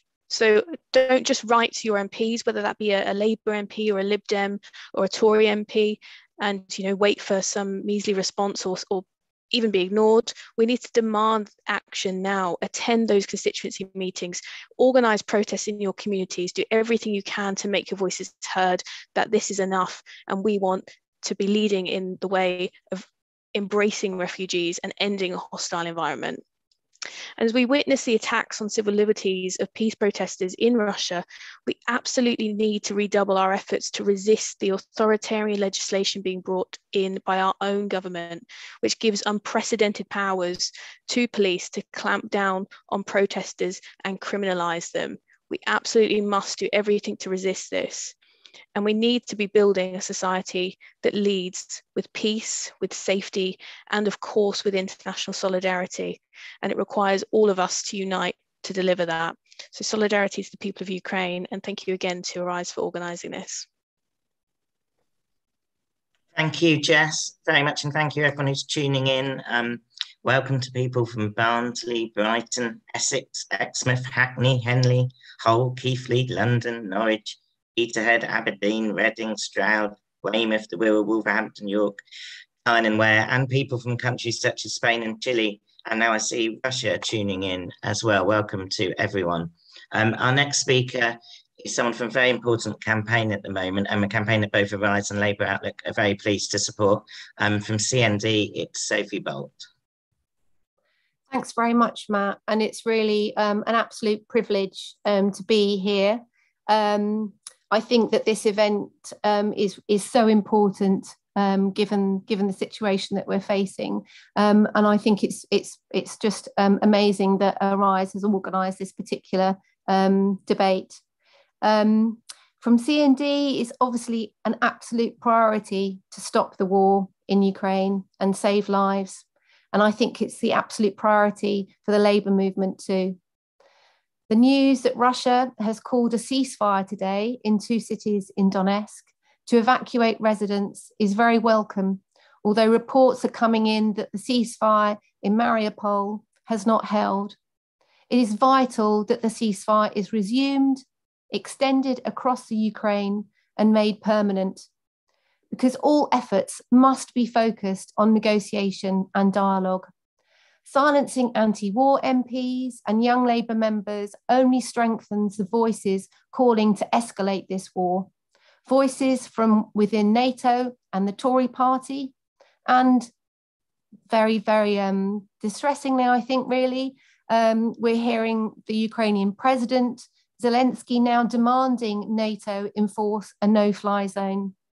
Because far from saving lives, as Zelensky is arguing, it would risk thousands and thousands more. Former NATO Supreme Allied Commander of Europe, General Philip Breedlove, explains why.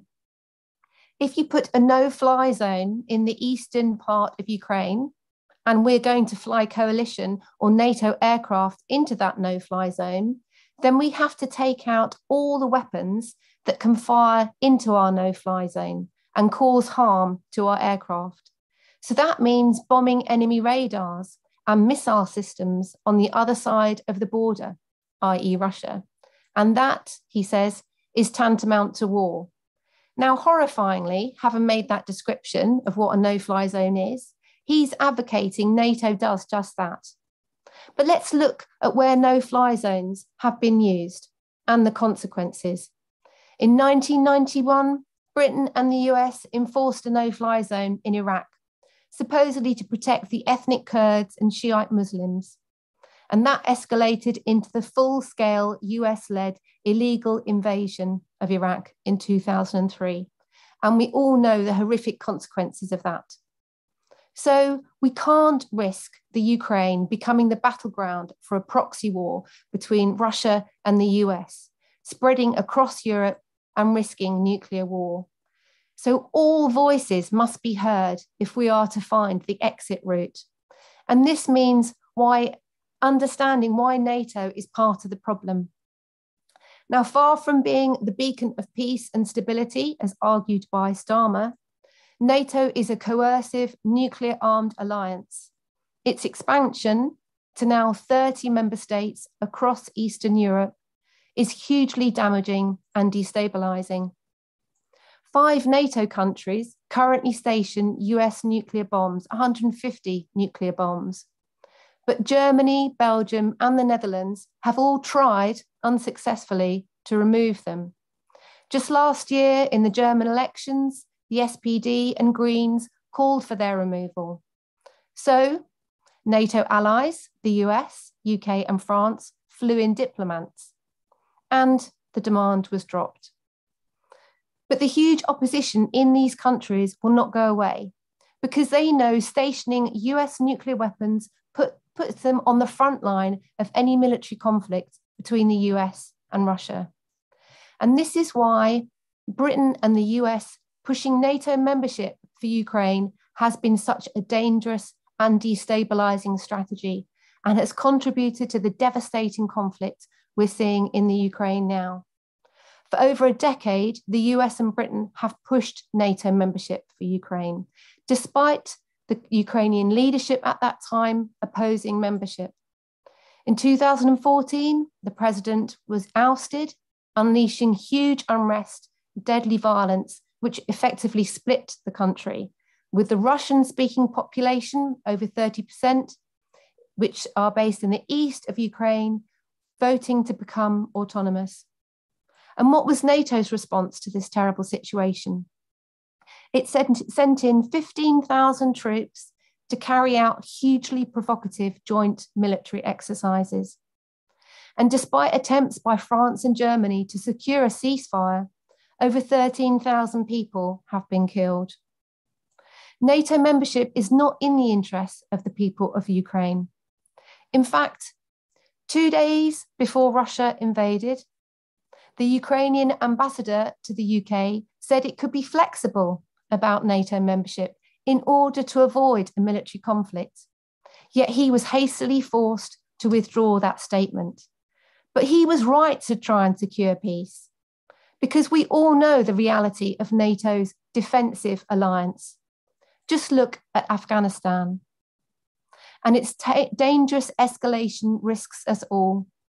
Johnson may play down Russia's threat of nuclear attack, but the risk is very serious. If Russia launches a nuclear strike, the US could retaliate through the NATO alliance, or it could preempt an attack and launch one first. And nuclear bombs are far more powerful than those dropped on Japan by the US. Just one could kill 1 million people. And despite Sadiq's assurances, he cannot protect Londoners from the catastrophic human and environmental devastation nuclear war would bring. We're all on the front line in this war, and we need the entire international community working to de-escalate the situation, secure a ceasefire, and negotiate a political settlement. We need the Russian troops out of Ukraine. So let's build unity with all those calling for peace in the Ukraine, in Russia, and across the world. And I hope that everybody can join us tomorrow in the protests that are taking place around the country and in London, calling for peace. Thank you. Thank you, Sophie, and that's quite right. What we need is a push for peace. I'm going to actually go straight back to Sophie before my speakers, because we've got a lot of questions coming in, but this one is specifically for Sophie, and it links to something you said at the end. This is coming in Zoom. It says, a lot of people, including those in the media and some of our younger activists, aren't told what a nuclear war would mean in reality. Can you outline for us what the nuclear devastation in Hiroshima and Nagasaki meant and the scale of destruction that would mean in this situation today? If you could just give us a quick answer on that, if you don't mind, because it's quite a specific question for you, I think. Okay. I mean, I have been to Hiroshima and Nagasaki, and I have heard firsthand from Hibakusha, who are survivors of the nuclear bombs that were dropped. If you were in the epicenter of a nuclear explosion, then the temperatures are absolutely horrifically high, and people were literally evaporated. People talk about the shadows that they could see of people's bodies, where they were literally obliterated by the nuclear blast because of these absolutely, huge temperatures. But beyond that, for those people who actually survive the blast, you then, of course, have nuclear radiation, which is absolutely toxic. People, all their hair falls out, all their skin, comes off, and they have generational, for those who do survive, they have generational cancers. This is not something you can just close the door on and be protected by. Nuclear radiation kills millions of people, and it continues to be part of poisoning our our lands and our generations. So it's not something that can be contained. It's completely indiscriminate. Thank you, Sophie, and please do follow the links to get involved with CND in the chat, everyone. Our next speaker is from the former chair of the Stop the War Coalition, someone who will be familiar to all of you who regularly come on these events, a great campaigner, Murad Qureshi. Well, thank you, Matt, for giving this opportunity with Arise and having the foresight to set this before events globally took over. There's no doubt that we need space for progressive internationalists, and I'm grateful for this opportunity from Arise. Now, like many colleagues who have spoken already and those in attendance, I've already shown my solidarity with Ukrainians and Russians against Putin's invasion of the Ukraine last weekend in front of the Russian embassy, and I'll be joining tomorrow's peace demonstrations, as well as I'm sure many others will be attending today. But look, I can't help being party political and personal about where we are today in the United Kingdom in opposing Johnson's reactionary foreign policy and international agenda. I've seen him at close quarters for 8 years at City Hall and know what a fat, lazy sod he is. And it's continued, quite honestly, all during his time at Downing Street and before then, actually. You've got to remember when he was at Foreign Secretary at the Foreign Commonwealth Office, there was a litany of blunders and poor diplomacy by him. And the worst instance, quite honestly, is the way he let down a constituent, a UK citizen, Nagari Zahari Ratcliffe, in representing her case against the Iranian government's detention. Would you believe it? He's our PM now. And during his time as PM, what's he done? He's actually increased military expenditure by about over 20 billion over the rest of the parliamentary term. That's 2% of GDP that is required out of our NATO membership. He's also increased nuclear warheads. Let's not forget, by 15% from 180 to 260 warheads, reversing years of progressive moves towards nuclear disarmament, not only here in the UK, but globally, and also reducing aid from the 0.7% of GDP and incorporating a well-regarded Department of Government, DFID, into FCO control. And this really began in last year when they had the integrated review of security, defence, development and foreign policy, which was meant to be the tilt towards Indo-Pacific.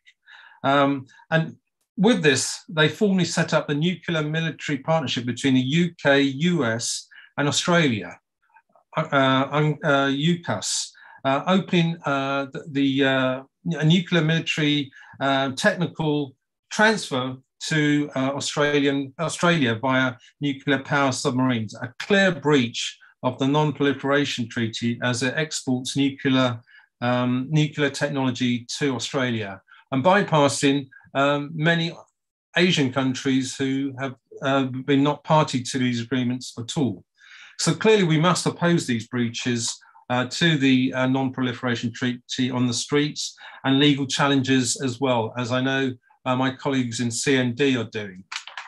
If there is anything we have to be arguing for, it's essentially an ethical foreign policy along the lines that Robin Cook argued for back in 1997 and was adopted by the party in 2017.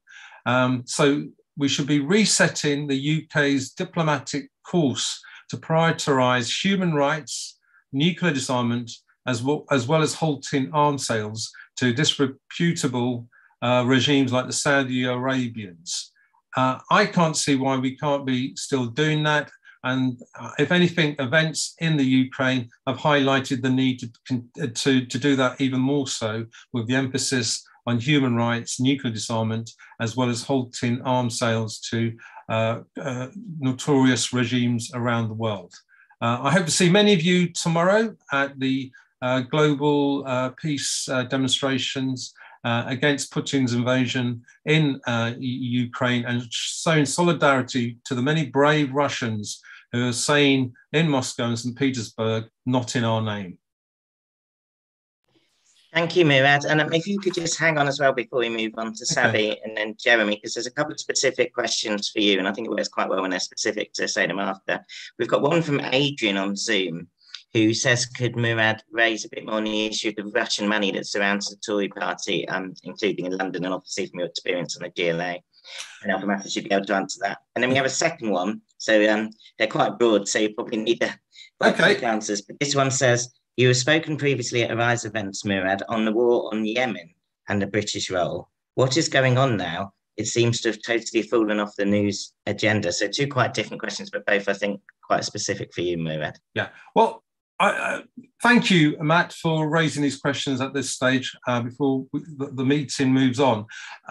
It is very critical and very important that we not lose sight of the Russian rubles that have been going to the coffers of the Tory party.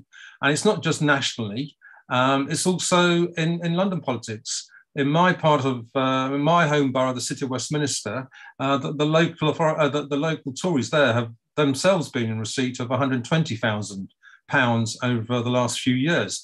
You have to wonder what that's for and what they're getting for it. And it's something which I think should critically be borne in mind when we have these local elections on the 5th of May. And the other emphasis is that over the last 10, 15 years, there's no doubt that a lot of the oligarchs in Russia have got accustomed to be given the green lights to set up shop here in London. And suddenly now the Tories have realised to what cost and what it's meant, not only to Ukrainians and what have you, but also to Londoners. Yemen, yes, has completely fallen off the news agenda. And I'm sorry to see that. It's something we've regularly campaigned to highlight what's happening. The bombing by the Saudis is continuing to this day, and it needs to be highlighted. The Yemenis have been under the threat of being kicked into the Stone Age by the Saudis, and it has to be said, by support from both the British and US military on this front. It's a real disgrace, and we need to make sure that the world doesn't forget them whilst the emphasis and focus becomes the Ukraine. And I'm glad we've got a platform here to say that and highlight that through questions raised by other progressive internationalists in the labour movement. Thank you, Murad, for those two answers. Our next speaker is from Stand Up to Racism, and we'll be covering an important point of the title of this session, which is Refugees Welcome Here, 2 weeks before the very important UN Anti-Racism Day demonstration in London. Pleased to welcome Sabi Dalu. Thank you very much, Matt, and thank you to everyone for joining this very important panel today. So firstly, I want to say how absolutely outrageous it is that the government has not announced a proper refugee scheme in response to the Ukraine crisis. I mean, what they have announced is an extended visa scheme to allow friends and family to join Ukrainian people who are actually British citizenship, who actually have British citizenship and are British citizens. And as you can imagine, that is absolutely woefully inadequate. There's got to be a proper refugee scheme to allow Ukrainians fleeing the war and others fleeing war to be allowed to seek asylum in Britain. And once again, Britain is failing in its international duty to provide proper protection and provide a sanctuary for asylum seekers. They failed in Afghanistan, they failed in response to the Syria war and the refugee crisis emerging from that, and they're once again failing in the Ukraine war. So we have to fight for refugee rights and for people to be allowed to seek asylum here and a proper refugee scheme in response to that. Secondly, the war on Ukraine has revealed deep-rooted racism in Europe with two things. Firstly, Black, African and Asian people who are trying to flee Ukraine have been met with racism at the Ukraine border. So Ukrainian officials have actually prioritized white Ukrainians trying to flee the country, but telling African and Asian people that they've got to walk and they're not allowed to board trains. Some African and Asian people, as they're queuing up and waiting, have been violently attacked in racist attacks as white people try and prioritize themselves fleeing the war. Is absolutely disgusting racism. And I think Britain and the whole international community has got to stand up to this. This is absolutely outrageous. And a lot of people that are of African or Asian origin in Ukraine are actually either migrant workers or students, and they just want safe passage to be allowed to go back home. They don't even want to seek asylum necessarily. Most of them just want safe passage to go home. So it's really ridiculous that Europe and Britain stops African, Arab, Asian people trying to come into Europe and Britain, and then when they want to go back home, they're met with racism and prevented from going back home. Many of them are described very desperate situations. So we have to stand up to this, and we have to fight for refugee rights. I think our message is clear. I think we have to say no to racism, safe passage for all, refugees welcome, waive visas, not flags. And when it comes to specifically British policy, so I think Britain is implementing measures, the British government is implementing measures that Enoch Powell would be proud of. And one of these measures is the Nationality and Borders Bill, which includes things like Clause 9, which would give the government the power to remove the citizenship of people whose parents were not born in Britain on very spurious grounds. So we can see how dangerous that is and how racist that is. And as many have pointed out, that is likely to lead to another Windrush scandal with people being wrongfully deported from Britain and wrongfully denied their citizenship status without any notice. And it's a huge victory that the Lords actually voted this week to remove that clause from the legislation. Another part of the bill, essentially fundamentally denies the fundamental right to seek asylum in Britain. It criminalises asylum seekers and makes it more likely that people will drown in the sea. We've seen, many, absolutely, government, made tragedies of people drowning in the sea as they're trying to flee to safety and reach Britain. And it's so tragic because so few people actually, try to come to Britain, try to cross the channel, that we can't allow them, safe passage and allow them to seek asylum here. It's not illegal. They've got a right to do that. Is absolutely grotesque and it's racist. And so I think we cannot be complacent. We have got to fight for this bill to be scrapped, and we have to say refugees welcome here. Now, I was proud the day that Jeremy Corbyn became leader of the Labour Party. I was proud to stand next to him at the major refugees welcome demo. There was over 100,000 people there in response to the refugee crisis. And, it was an amazing day. Well, it's time to take to the streets again. We've got to say no to racism, safe passage for all, refugees welcome. Join us at the March Against Racism on the 19th of March in London. And also 19th of March in Glasgow, and there's one in Cardiff on the 20th of March. So wherever you are in the country, please join those demonstrations. We have to take to the streets to fight racism and fight for refugee rights.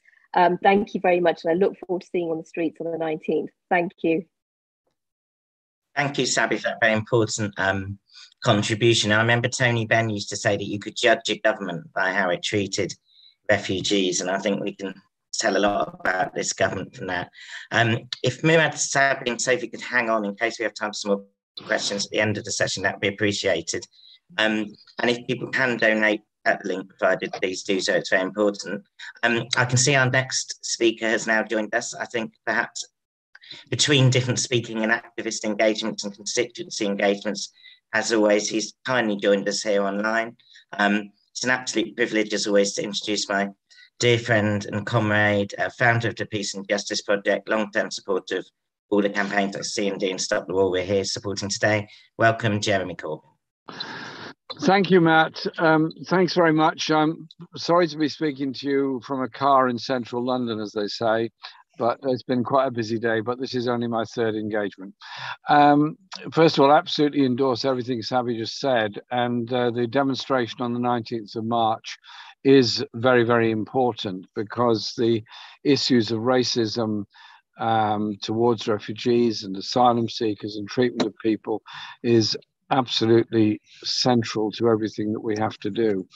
And when I hear the language used in Parliament about people fleeing from France to get into Britain across the Channel, risking everything in order to get to a place of safety, then surely people only do that if they're very, very desperate. The language has changed a bit in the past week because of the terrible war in the Ukraine, and there is now very wide demand that all Ukrainian refugees should be given a place of safety in whichever country they get to, one that I absolutely support and endorse. And I hope the British government does allow Ukrainian refugees access to this country. I would also say that there are other victims of war, other victims of occupations around the world who also deserve a place of safety. So if we are giving safety to Ukrainian refugees, which I think we should, absolutely should, then we should also give a place of safety to refugees from the war in Yemen or any of the other conflicts around the world. We cannot be anything other than even-handed about this. Tomorrow, there's going to be a big demonstrations all around the world against the war in the Ukraine, and I'll be at the one tomorrow and speaking in Trafalgar Square against this war. There can be no justification whatsoever for the Russian invasion of Ukraine, the bombing of civilian targets, and the killing of a large number of civilians as well as army personnel. The deaths of people in Ukraine, the deaths of soldiers fighting for Ukraine, the deaths of Russian soldiers who've been conscripted and sent to Ukraine has to be condemned equally and unequivocally. And that we all have to do. We also have to recognize the wonderful work being done by many opponents of this war in Russia. I had a very long conversation with some young people in Moscow a couple of days ago, and they were telling me how difficult it was to campaign against the war, how difficult it was to cut past the nationalist rhetoric and say, well, actually, this war is wrong and unnecessary. And so we have to support them in the huge risks they're taking. And I draw attention to the Socialists Against the War statement that many people in Russia have supported and sent out. And we have to, in turn, support them in that and make sure that there is an urgent ceasefire. And I'd say this, if they can do a ceasefire for 2 cities, then you can do a ceasefire for the whole war. There's no difficulty in that. Have a ceasefire, come to some agreement, but above all, stop the killing. Stop the killing as quickly as you can and look to a longer term and wider peace that respects people's identity and the country in which they live. Because this is a world where, sadly, the issues that face the planet, health inequalities, which COVID demonstrated, environmental destruction, which should have been addressed at COP26 but wasn't, which ended up with a lot of greenwash, but a lot of very good work being done by environmental campaigners. Those are the issues that face this world, as does global poverty and inequality brought about by a free market economic system. So our movement should not be going in the direction of free market economics and business as usual for the economists of the world. We should instead be talking about equality, about social justice, about investment in people's needs, about universal basic incomes and all those issues and ideas, because that has to be the way forward, not one of exacerbating and perpetuating global inequality. Wars are driven by many things. They're driven by nationalist rhetoric. They're driven by leaders who owe a great deal to the very wealthy, in the case of Putin and his robber baron mates that so dominant in Russia. But they're also driven by the desire of the arms industry to sell more and more arms all around the world. And that is the one of the great dangers of the present time. And every weapon that we sell to Saudi Arabia that's used to bomb Yemen and destroy schools and hospitals and houses and kill people is a product of British industry and what Britain is doing. So we need to have a determination to be a more peaceful world, and that means stopping the reliance on the arms industry and the arms trade and a serious, well thought out, trade union based campaign of arms conversion. Because if we don't do that, then we're going to end up more and more relying on the war economy anywhere around the world. The Nuclear Non-Proliferation Treaty Review is coming up. The Global Ban Conference is coming up also. It's high time that we recognize just how evil and dangerous nuclear weapons are. That if anyone fires a nuclear weapon off anywhere, that will set off a chain reaction which will be almost unstoppable. And the damage and killing will be massive. There has to be an understanding, particularly with generation that have not been exposed to anti-nuclear campaigning, just how evil nuclear weapons are. And so I'll be supporting CND, and indeed I will be going to the Global Ban Conference in Vienna when it finally takes place later this year in the midsummer period. But then people say, okay, well, that's all very well. Where's there any hope in the world? I'll say there's masses of hope in the world. There's hope in every community, in every street where people campaign for better life and social justice. There's hope where people stand up against human rights abuses and injustice. There's hope where people look for peace, not war. And there's hope where people achieve great things for global inequality.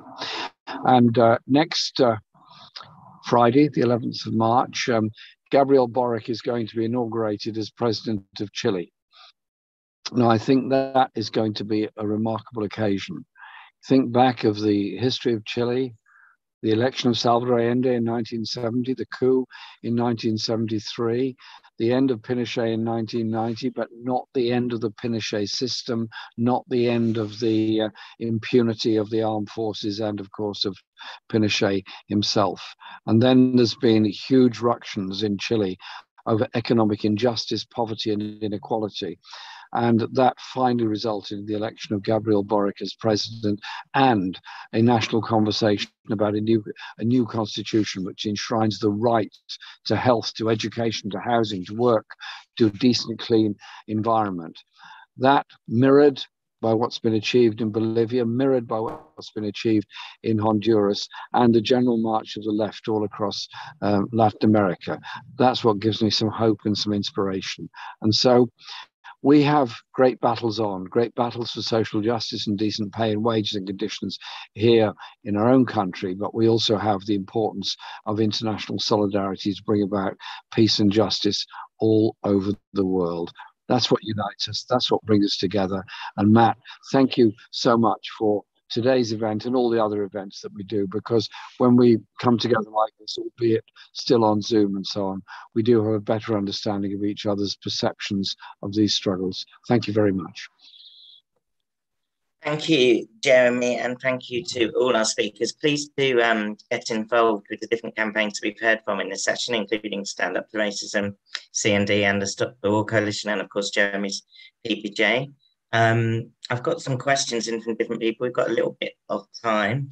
I've got a specific one from Sabi, from Rafi on Zoom, who asks, how can we harness the massive empathy which the British public have shown to the plight of Ukrainian refugees and extend it to refugees and migrants from Iraq, Afghanistan, and other Asian, African, and Middle Eastern countries? And then I also have a question here, which if Jeremy can hang on for, I think would be a good one from him, which is from a disillusioned young Labour activist who asks, do you think a peaceful and socialist future can still happen? How can we keep hope for a better world? So I'll go to Jeremy first for that one and then to Sabi. Thanks for the question.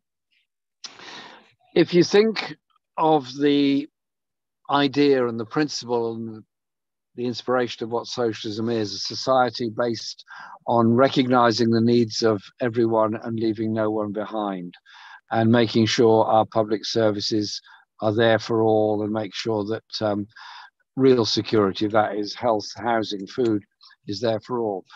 Socialism is actually the socialism of many people's everyday life. Yes, there are attacks on it. There are attacks on individuals who are prominent socialists from those that fear equality because they want to protect their massive inequality of wealth and wealth distribution. That's why Bernie Sanders has been so vilified in the USA. That's why indigenous leaders in so many countries are vilified, because of their inspiration. But socialism is about people thinking rationally and sensibly about how we can deal with the issues that face the world. There is clearly an environmental disaster happening before our very eyes. It is pollution of the air, of the water, it is of global warming, it is about the destruction of the diversity of our natural world and our environment. Can a free enterprise system solve that? Obviously not. Because a free enterprise market economy's whole rationale is the continued exploitation of the natural resources of the world, the continued increase in the burning of fossil fuels, and the continued damage to the environment. A socialist view would be you produce what you need for a sustainable living. But unless we change our economic system and thinking into supporting people to maintain a decent and reasonable standard of living, then we're not going to be able to change the whole chapter on environmental destruction. And so, as many said at the alternative COP26 in Glasgow, there's no chance of stopping climate change unless we also have system change. And so it is about social justice and equality and sustainable living. If you produce something for obsolescence, rapid obsolescence, then you're using up energy you need not have used. You're wasting natural raw materials, which you need not have wasted. If you're producing for need, not profit, then it all becomes much more doable and much more sustainable. I've just been to a very interesting meeting of the left in Southwark. Very interesting discussion about environment in an urban area, what you do, about air pollution, housing, and all those things. So socialism is about working with people and inspiring people in our own communities, in our day-to-day struggles, as well as the huge issues of standing in solidarity with people when something so horrendous and awful happens, as has happened with Russia invading Ukraine, as has happened with the bombing of Yemen, what's happened with the war in Afghanistan and Iraq. And so we campaign on many fronts, but fundamentally it's one front: socialism and social justice. Thank you, Jeremy. And I think that's ending's right. That's what we're all about here today. We're not going to stop talking about socialism and socialist change. Over 1,000 people on this call right now from all across the country. And also, I'm pleased to say, people from Australia watching from their Young Labour, which I think is about 2:30 in the morning there, or maybe even 3 in the morning. So that's quite remarkable. And also some people watching from California have joined us, which is great. I've already passed one question on to Sabi, and we've got a second one here for Sabi as well. I think you'll be able to answer them together. And this one goes, do you think Labour should back an open door policy for Ukrainian refugees? And then the second half is similar to the one we've already received. The second half of this one says, how can we make people more sympathetic to all refugees fleeing conflict, human rights abuses? Before we hear from Sabi, I would please encourage people to donate £20 or what you can on the links provided. It is very important for us to be able to keep hosting these events that we do get the donations we can. Over to you, Sabi. Thanks very much, Matt, and thanks for those excellent questions. So I think on the first question, I mean, I think the Ukraine war has revealed a lot of racism. So in my speech, I mentioned the racism towards African and Asian people that are trying to flee Ukraine to safety. But another element of racism has been the media coverage. I mean, I'd not a lot of things shock me, but I have been shocked by the way, you know, media, you know, in Europe, in Britain, and in the US have used language like, you know, civilized Europe, you know, war in civilized Europe, you know, white, blonde, blue-eyed people becoming refugees and having to flee to safety, as though if you're, you know, Black or if you're Arab or African, you know, being a refugee is okay and normal. So I think that part of the solution to trying to, you know, get more empathy for, you know, Syrian refugees or Afghan refugees or any other African refugees, any other refugee, to get it to the same level as it has been towards, you know, Ukrainians trying to, you know, flee to safety. I think it's fighting racism is part of that. Because I think it does make a difference. I think people are more sympathetic, unfortunately, to white people seeking safety than European people seeking safety than African, Arab or Asian people. So fighting racism and campaigning against it is an important part of that, which is why, you know, our campaign is so important, because we say, you know, refugee rights for all refugees should be welcome. And you know, we have to respect, you know, everyone's right, regardless of your background. And it is very sad, because it wasn't so long ago, actually, that there were white refugees fleeing their country and trying to seek safety and were refugees. It wasn't that long ago, you know, during the Second World War and the Nazi Holocaust, that Jewish people had to flee their homeland. So it's sad that, you know, only, you know, such as a short time, it's only 70 plus years since the Second World War. And, you know, people seem to have, you know, forgotten that. Well, you know, the whole world said never again, and never again means we have to respect everyone's refugee and asylum rights. Now, in terms of the second question, what policy should the government adopt, and should it be an open door policy? I mean, I think first of all, the government needs, a radical sort of sea change in its whole approach, because its whole approach at the moment is we can't let anyone in. Just the whole approach is, letting in people is a problem, and we have to, stop people coming in, and reduce the amount of people coming in to a bare minimum. Well, that's not going to work during a war. So I think the first step would be just accepting that we have to allow Ukrainian refugees to come into the country. And of course, there should be international cooperation and coordination between the different, countries of the EU and with the US. And obviously, it does make it more difficult now that Britain is not in the EU, but still, there's no harm, in cooperating and coordinating on that. So I think, the fundamental thing is we have to allow people to seek refuge here, and we have to fight for that and defend people's right to do that. Thank you, Sabi. I'm going to quickly, before we end, I'm going to quickly go to Murad and Sophie to see if they have any last 30 seconds sum up. Before that, I'm just going to make a few announcements and say a few things myself. First of all, thank you to everyone for participating, including Jeremy from his car. And as I have said before, please do donate if you can. Without your donations, we can't go on having these great events. I think we all know from the different people we've heard from here how important campaigning ahead is, and we have to keep prioritising campaigning for people, health and planet and peace to be put before private profit. I think events like today's more in-depth discussions give us a chance to look and understand a bit more about building that solidarity. And as our speakers have said, in terms of the current situation, we must keep building voices for peace, including by explaining that a no-fly zone in Ukraine could be a pathway to war between nuclear powers. We should oppose nuclear weapons and say refugees are welcome here, and there should be no restrictions on those refugees forced to leave Ukraine to come here. No conditions should be applied.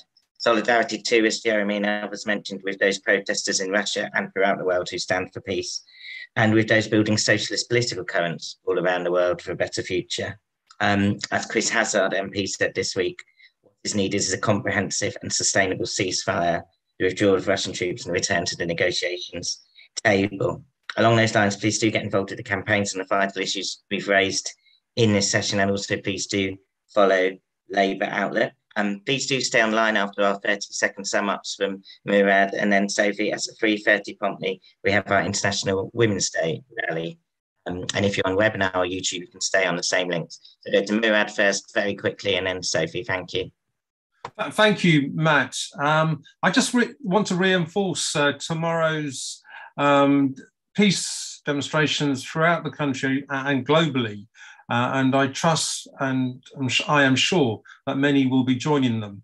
I think it's very, very important that we show and that we're saying peace to the Ukraine and no to the invasion by the Putin regime. I've been struck by how spontaneously the Stop the War name has come up actually in the Ukraine and Russia. It's a generic instinct that I think a lot of people understand. And I think the brave souls in the Ukraine and Russia who are standing on that platform should be given our full solidarity, and tomorrow's that occasion. Thank you, Murad. And final word to Sophie from CND for this session. But as I said, please do stay online for the HubBus free one as well. Thank you. I mean, just to say, I've put some a link into the chat for more information about the sort of human catastrophe of nuclear war. So please, look at that. But also, I just wanted to say that, public opinion is on our side. The media, would not, you'd not know that from the media, but it is, there is a majority that is against an escalation to this war and against military intervention, which I think is really interesting, is that actually the majority of that support, like over 70% of that support, is amongst much older populations. And I think that is because they've lived through the very real fear of a potential nuclear war. So, we do represent, the whole of humanity here fighting for peace. There is no alternative. War is not the answer. We've got to continue fighting. We've got to make sure that we bring all the parties to the negotiation table to stop this and to save lives. Thanks very much. Thank you, Sophie. Please now, we've got a 10-minute break, maybe have a cup of tea or something a bit stronger if that's to your liking. And we've got a number of international guests joining us for this excellent women's rally to close the day in 10 minutes. See you then, and thank you to all our speakers.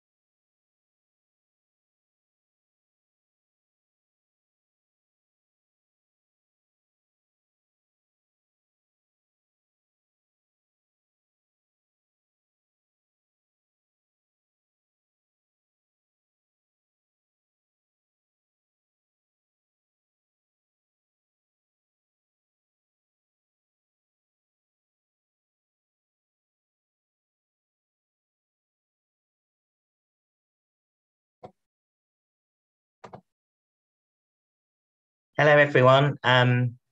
Thank you to our speakers who are coming online for the closing rally now. If you could rename yourself so we know who everyone is as they come in. And we're due to start in 3 minutes' time. If you're in the audience, you can just stay on the YouTube and the webinar link. You don't need to go anywhere. And the social media streams will start again at past. So we're just starting in 2 minutes. Thank you, everyone.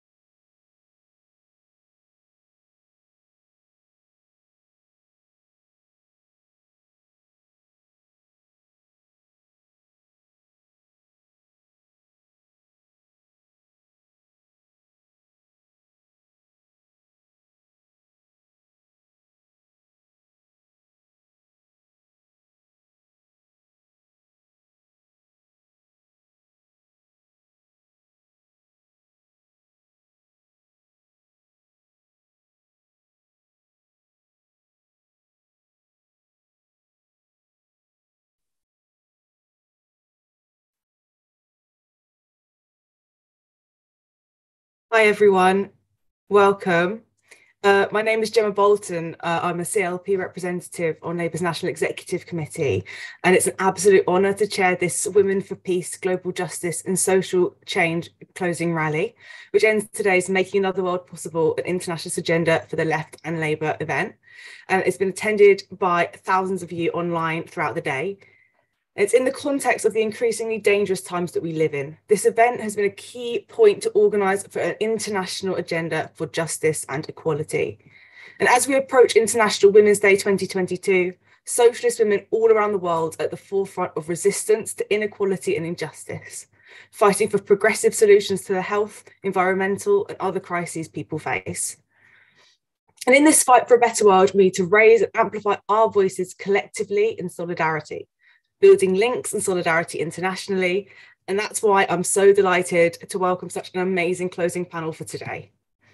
Please also donate anything you can at the link provided so Arise can continue hosting these really important events and support the other campaigns and links put in the chat throughout the event. So without further ado, I'll move on to our first speaker.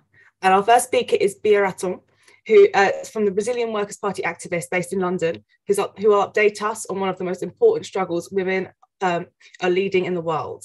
And that's against the far right in Brazil and for the hopeful return of Lula as president. And we stand with you and your campaigning, Bia. Welcome.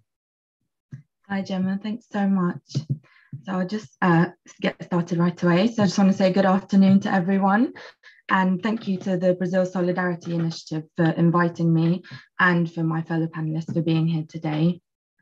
So coming up to International Women's Day, I think it's important to re-emphasize the role and contribution of women to the creation of a new world order with peace, global justice and socialism at the center. So global estimates published by the WHO show that approximately 1 in 3 women worldwide have suffered physical and or sexual violence by a partner or third parties during their lifetime. This number translates to about 736 million and has remained largely unchanged over the past decade. The WHO warns that this violence starts early. 1 in 4 young women ages 15 to 24 who have been in a relationship will have experienced violence from their partners by their early 20s. As a Brazilian, I've seen many examples of violence, repression, and misogyny in the public sphere in my country of birth, and our politics has a significant influence on the extent to which these behaviours are tackled. As is the case in many countries around the world, our nation has a complicated history when it comes to women's rights. But in the last 20 years, there have been some important landmarks under left-wing governments. So in 2006, the Maria da Penha law was passed, which seeks to protect women from domestic violence. The number of deaths per 100,000 women decreased from 4.2 to 3.9 between 2006 and 2007. We also had the 2015 feminicide law, which brought legal recognition of feminicide in Brazil via our first female president, Dilma Rousseff. The law recognized feminicídio as legally different from homicide, and crimes judged as feminicides carry sentences between a third to a half longer. But the architect of the 2015 feminicide law was soon subject to a coup and removed from power. And the move to depose Dilma Rousseff was not only a political action, but a sexist one. Dilma was referred to as crazy, unbalanced, and by all the other tired sexist tropes heard around the world when referring to women in power. On top of this, there was a popularization of violent and obscene images, for example, car stickers that went over fuel tank openings of, and this is a trigger warning, the former president with her legs open where the gas is inserted. In this context, it's no surprise then that the subsequent governments dominated by right-wing politicians and conservatives have reversed previous progress being made.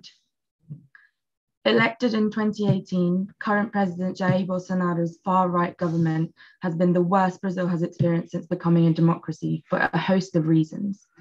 Notably, it has seen a wide scale of rollback of women's rights and a discourse of anti-feminism and misogyny. Before he became president, Bolsonaro himself had previously said of a congresswoman that she was not worth raping as she was too ugly. Before the pandemic, one of the biggest blows to women in Brazil was the appointment of Pastor Damares Alves. One of only 2 women in his government, she is the Minister of Women, Family and Human Rights in Brazil, which replaced the Ministry of Human Rights under Bolsonaro's leadership. Yet Damares defends the prohibition of abortion after rape and in risky pregnancies. Her focus instead is on the role of the woman in the home and in traditional gender roles. Against this backdrop, building for years in public discourse before Bolsonaro even swept to power, these aggressive comments from public figures, pundits and leaders created an environment where violence against women was able to spread like a cancer.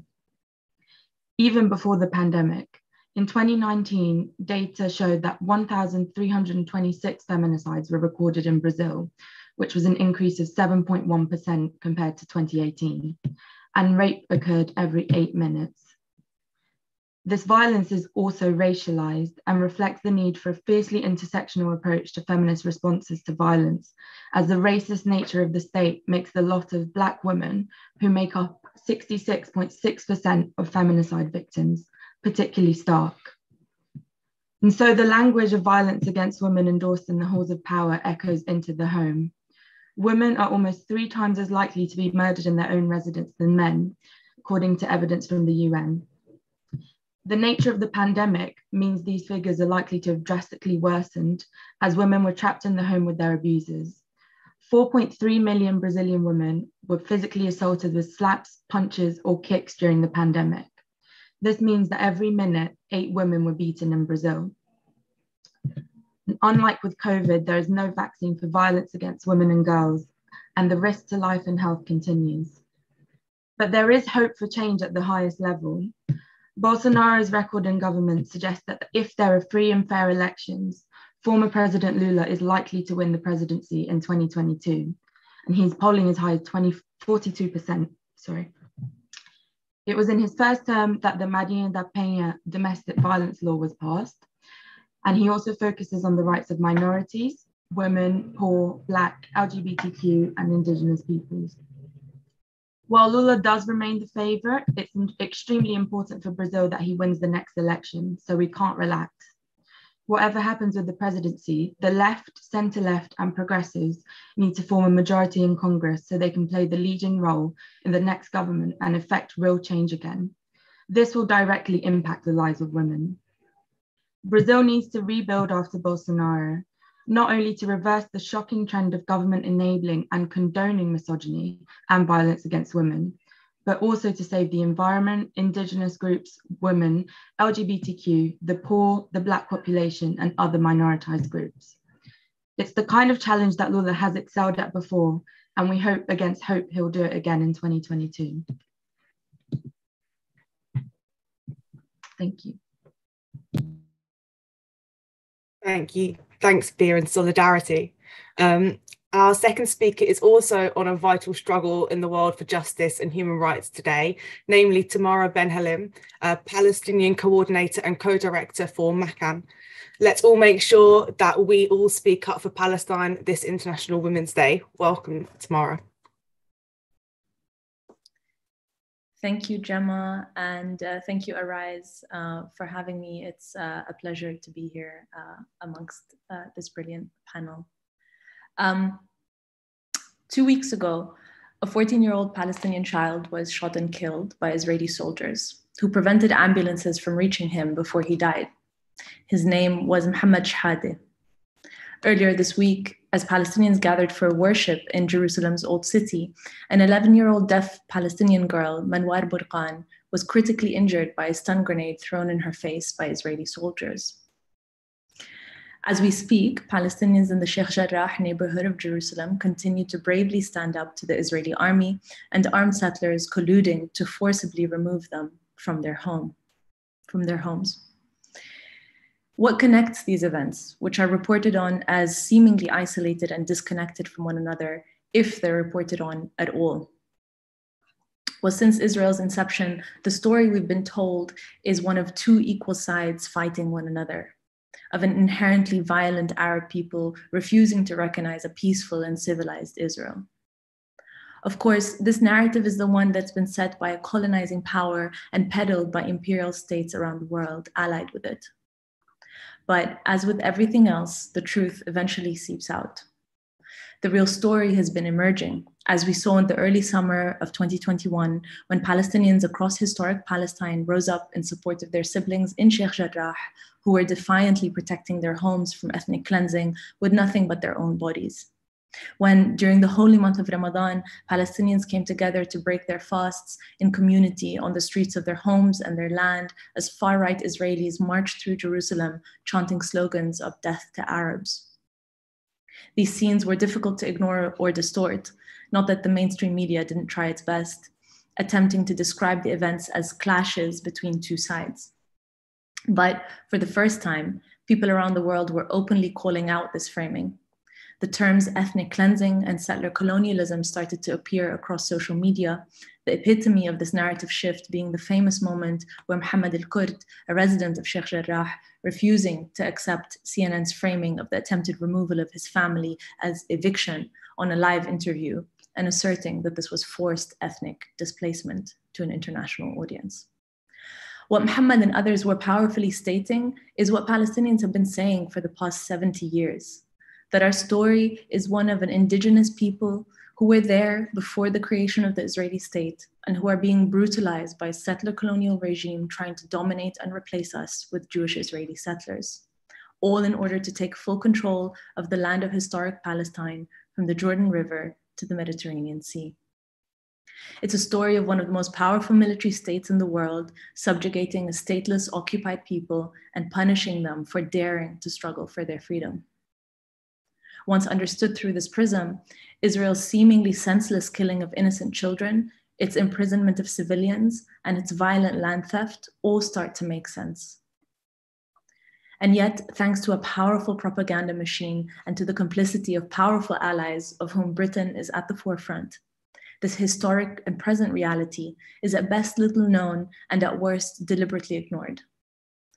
The most powerful tool in its arsenal that Israel has deployed against us is this attempt to erase our culture, our identity, our roots, our food, our stories, and our humanity. But here we are in 2022, over a century since the beginning of this attempted erasure initiated by Britain in its signing of the Balfour Declaration.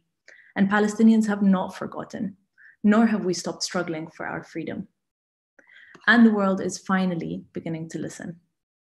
From the reports of leading human rights organizations deeming Israel an apartheid state, to the growth of the boycott, divestment, and sanctions movement calling for an end of support for Israel until it abides by international law, to the global solidarity Palestinians have been witnessing over recent years from civil society, global anti-racist movements like Black Lives Matter, and from labor members, unions, and social justice activists here in Britain, the tide is turning. Of course, our work is far from done. Courageous people in this country who are speaking up in support of Palestine, including many people here today, are being attacked and smeared. Academics threatened with removal, university and school students racially profiled by the government's Prevent agenda, and labor members thrown out of their party for standing in solidarity with Palestine.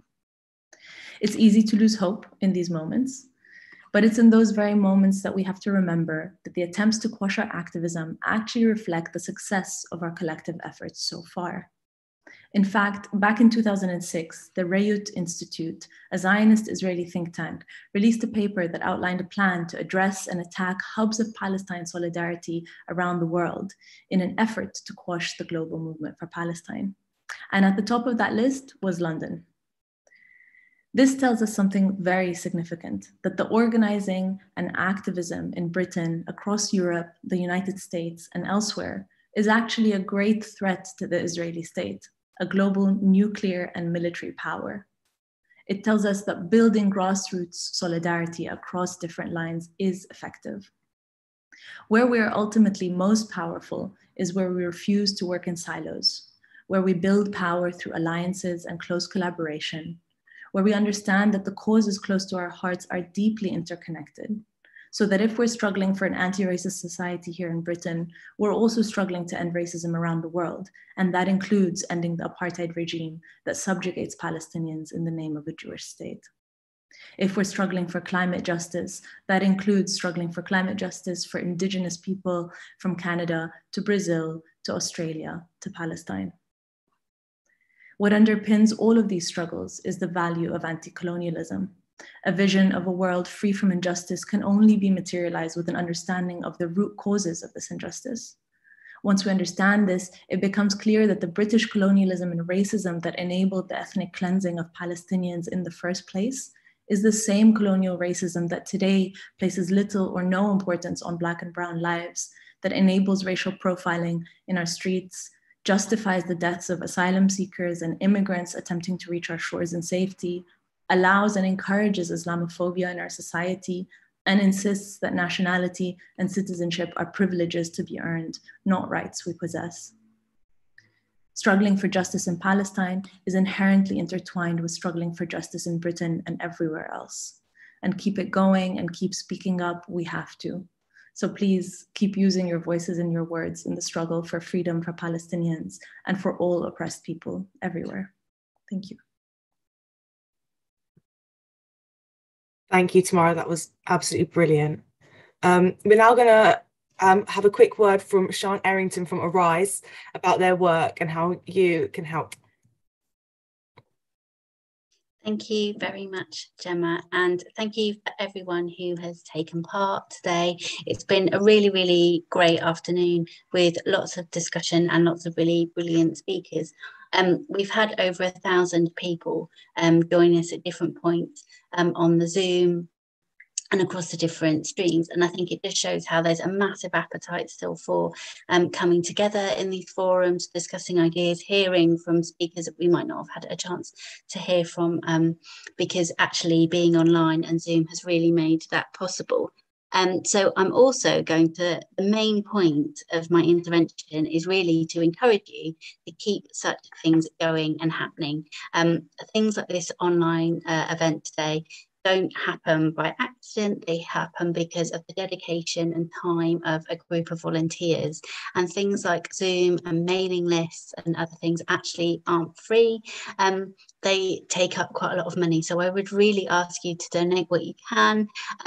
the pandemic and the last 10 years have been very difficult for a lot of people. So if you can only donate a little bit, that would be great. For those of you that have come through with a bit more to spare, if you could spare 10 or £20, that would be really, really appreciated, because we want to keep these things free and to keep doing them as much as possible.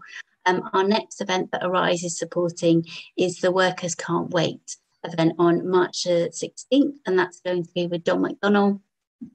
And throughout the year, we'll carry on having like brilliant events at different points. So please, please, please donate so we can keep having them. Thank you very much. Thanks, Sean. Now it's a pleasure to introduce Christine Blower, who's a Labour member of the House of Lords, an officer of the Socialist Campaign Group, and one of Arise's most important and consistent speakers. So welcome, Christine. Gemma, thank you very much indeed. And it's a real pleasure to follow Sean and just to remind ourselves how much fantastic work Arise has been doing. So, comrades, sisters, solidarity greetings to you all at this women's rally. And let me add in solidarity greetings from two other Socialist Campaign Group members of the House of Lords, Shami Chakrabarti and Pauline Bryan, without whose presence in the House of Lords it would be a much duller and less socialist place. And let's acknowledge today that March the 5th was the birthday of Rosa Luxemburg, 151 years ago today.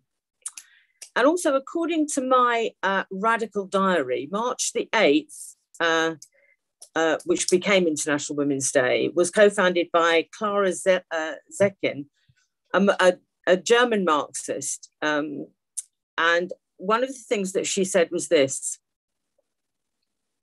what made women's labour particularly attractive to the capitalists was not only its lower price, but also the greater submissiveness of women. Now, I think everybody on this call knows that there is still an enormous struggle on for women's work to be paid at an appropriate level. There's no way that we have equality in pay, but I would like to think that on the submissiveness front, we've made enormous strides since Clara died in 1933. And certainly from the women you heard who spoke before I did, you will see how determined and non-submissive they absolutely are. But whether we look domestically or internationally, we can see that there's a great deal to do for women's equality. So let's draw strength from the fights and from the successes that have taken place internationally. And I have to say, despite the Turkish government and the fact that it's withdrawn from the Istanbul Agreement, the women's movement is alive and well in amongst Turkish and Kurdish women in Turkey. And although they face femicide of the same sort of order that we heard from the Brazilian sister, they continue to fight for political space, for social justice, and of course for equality.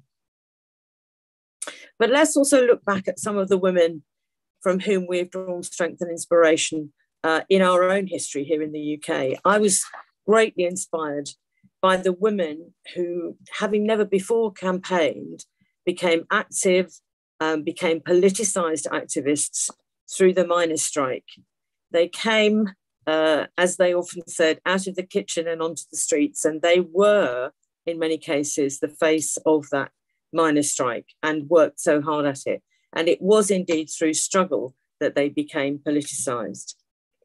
And in terms of women for peace, and one of the issues about our rally today is about peace, let's think back to those women of Greenham Common. In 1981, a group of women calling themselves Women for Life on Earth arrived at Greenham Common in Berkshire, and they delivered a letter to the base commander asking for a debate about the cruise missiles that they thought were unreasonable anywhere and completely, utterly unreasonable being placed in the middle of Berkshire. And the debate, of course, having been refused, they set up the peace camp outside the fence. A lived example, I might say, of a recommendation by Shirley Chisholm, an American Democrat, the first Black woman candidate for the presidency of the United States, who said rather famously, and I love this quotation, "If they don't give you a seat at the table, bring a folding chair." Well, the Greenham women had folding chairs aplenty, and they had the courage and the determination, frankly, to inspire us all. And of course, They were successful through non-violent direct action, although many of them faced arrest and court action and were imprisoned. And of course, in the face of the kinds of legislation that's going through in Britain at the moment, we must continue to be on the streets in numbers to protest, to make sure that our right of protest remains. Protest in a democratic society is absolutely critical. And the thing about the Greenham women is that long before social media, they were able to capture the headlines and the attention of journalists, and many, many women, I'm sure, I hope many on this call, actually did go down and visit the camp. I myself did on a number of occasions to provide support and solidarity. And as we speak today, the world is watching the war on Ukraine. Since the end of World War II, the world has pretty much never been totally at peace. Many countries have faced both civil and international wars. And as women and as socialists, we must seek to engage in all the ways that we can in de-escalation and in peace building and in a sustainable future for all of us. I'm associated with an organisation called the Movement for the Abolition of War. And one of the things that we produced, one of the resources that we produced some while ago, was actually to link conflict and climate change. It's a very good resource. Regrettably, it's still as much needed as ever. So to do all of this, to do the peace building and the justice seeking and the striving for equality, we know that women and girls have to be educated and afforded opportunity to engage in political debate and in activism. Looking at some of the younger women coming forward through the labour and trade union movement, I feel inspired by their examples. We have some brilliant women in the Socialist Campaign Group. Of course, we have Diane Abbott, but we have a number of young women of colour who have come in and who are really taking the fight to the Tories on the political front. I'm definitely inspired by them. There's always a really long struggle ahead for women. The TUC started producing material that were called A Step Towards Change very many years ago. Then they stopped calling it A Step Towards Change because, frankly, it's just a mile towards any kind of beginning of change. But the fact is that we do need to continue to wage that struggle for peace, for social justice, and for equality.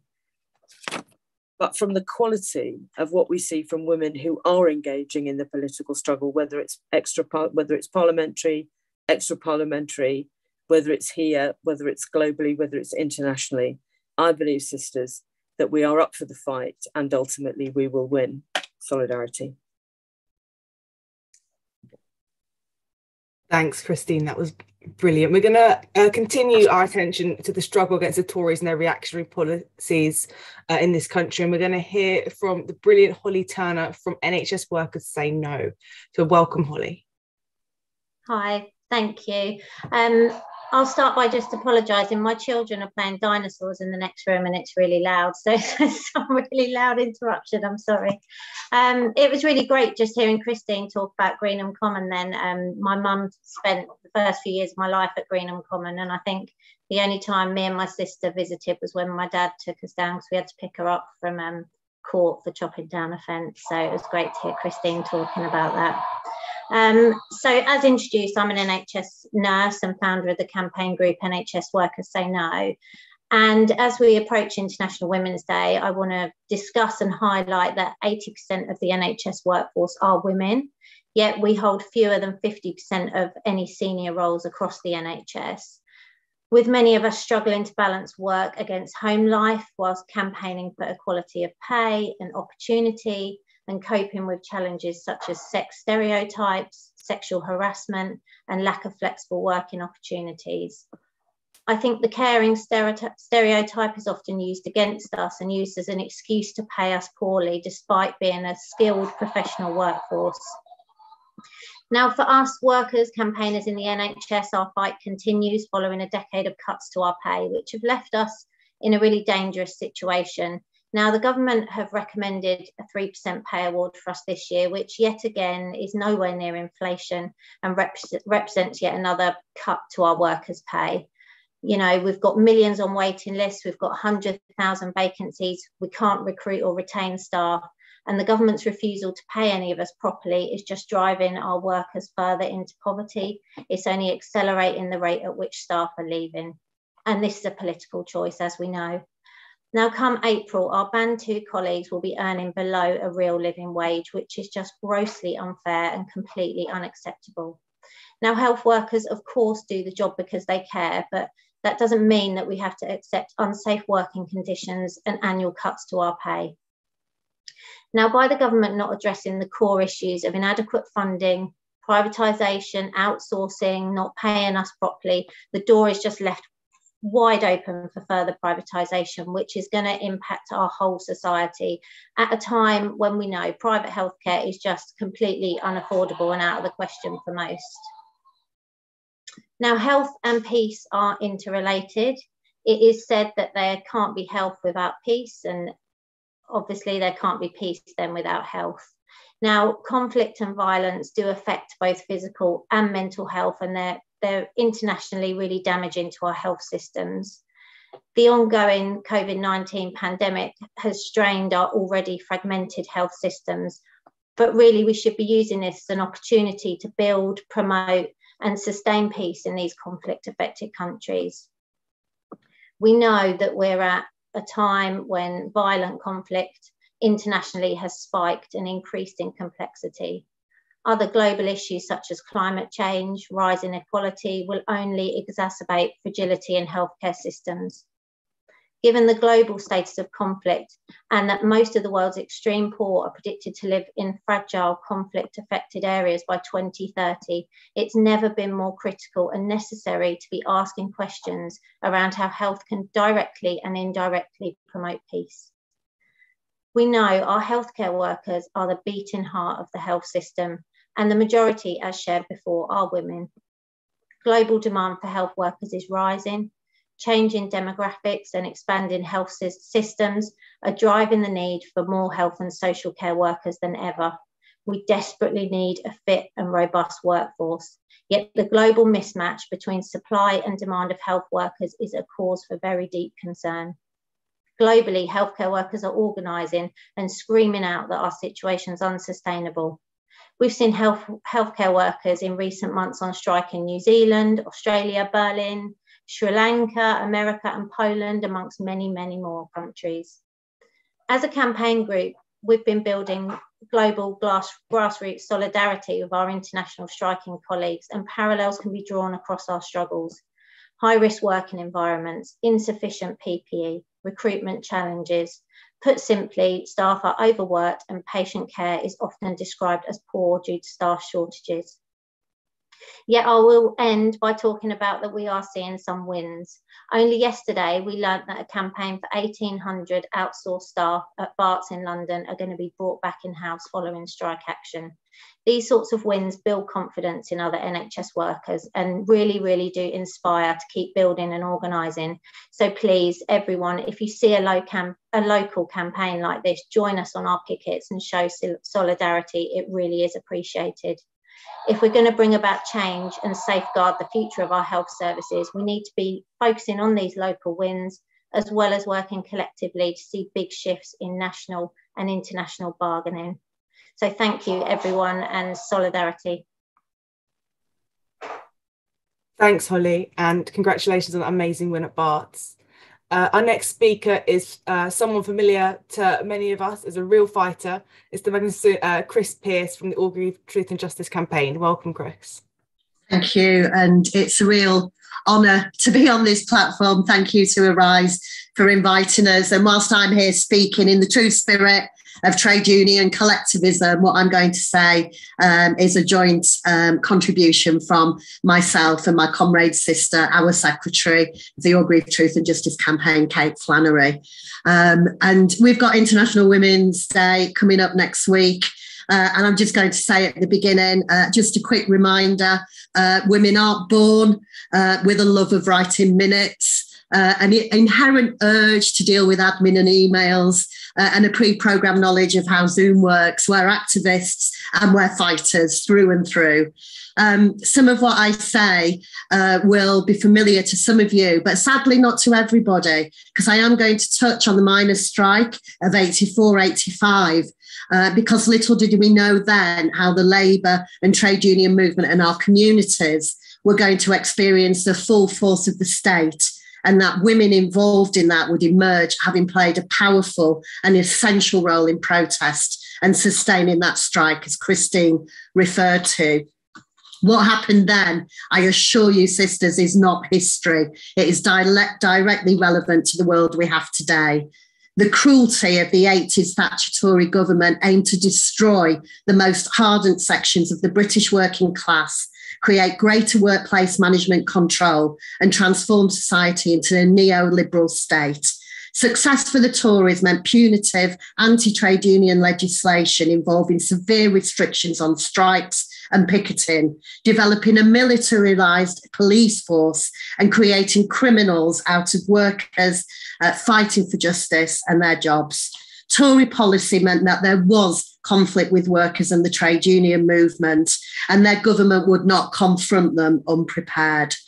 The scene was all set to create the society we have today.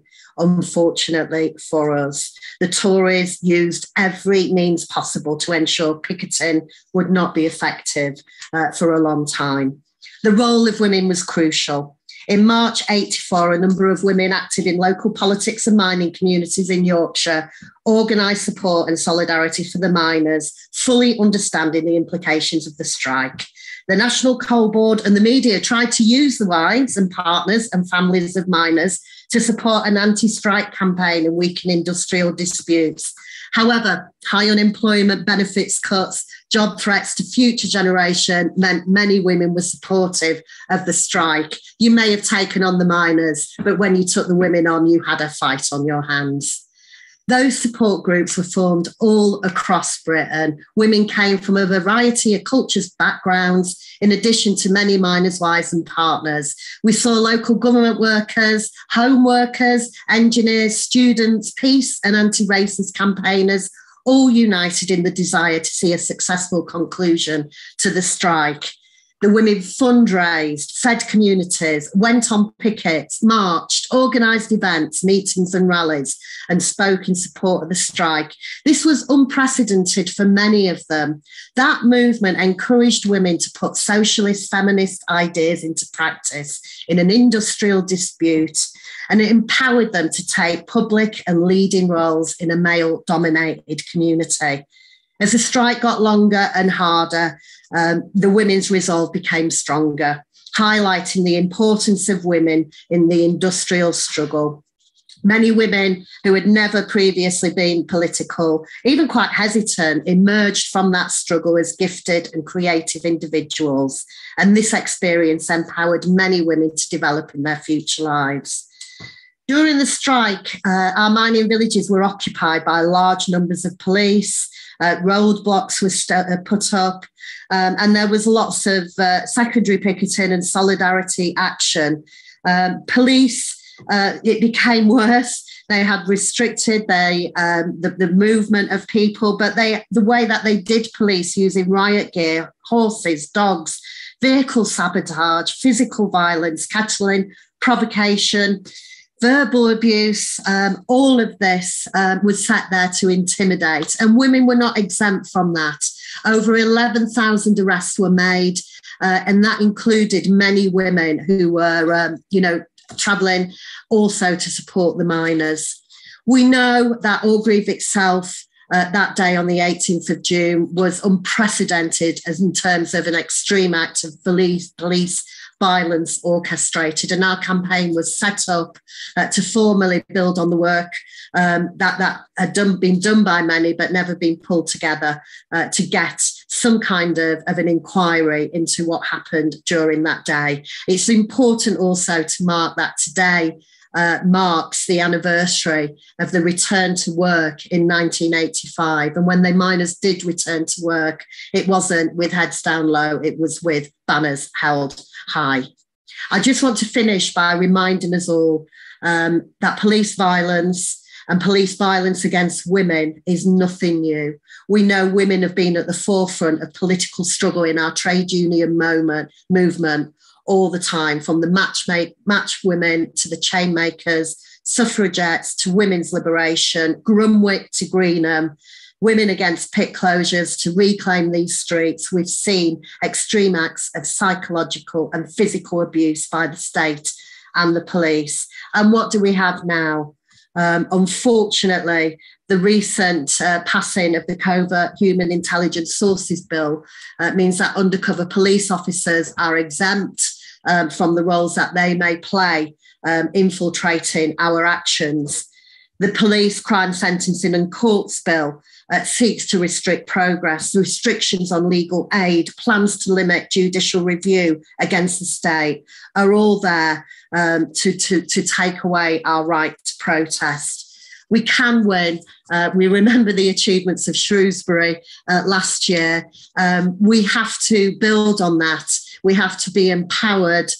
We have to continue to initiate change, show support and solidarity, and encourage unity. Women have to influence the agenda and discussion and provide a platform.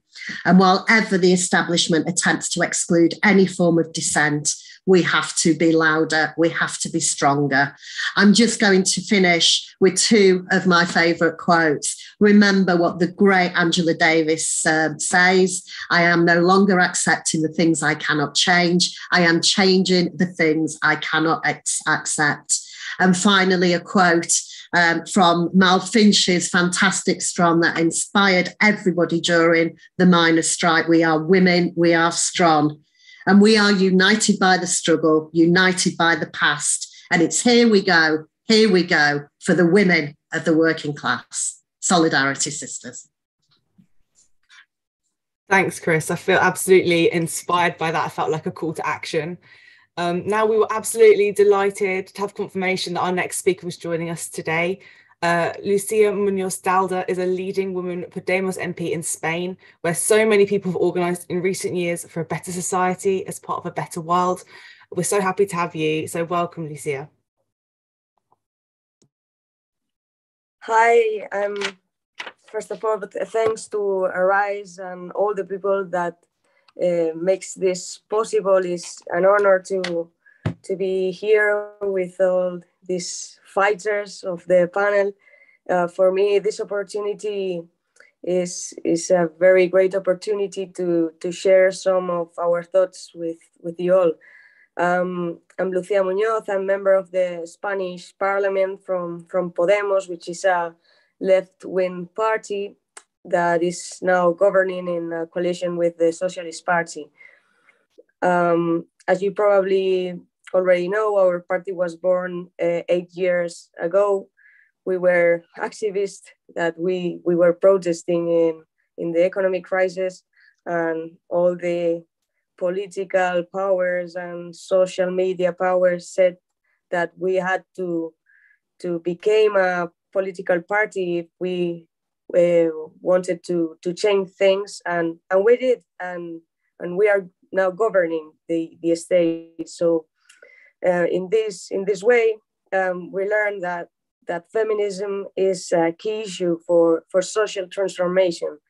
Next Tuesday is the International Day of Working Women, probably the most symbolic and crowded event here of the Feminist Party, which is very, very strong here in Spain. And the demands of the Feminist Party for us are the cornerstone of our policies. The example of the labor reform or raising the minimum wage improves the lives of millions of people, but especially of millions of women, because they have the most precarious and lowest paid jobs. So this 8th of March is especially important also because we are in a very complex context, 2 years because after the pandemic, and it is an opportunity to remember that feminism is against all kind of violence, and it will support peace always. And we defend freedom, the LGBT rights. So feminism is not only for minorities, is because it improves the quality of life of all the society, including men.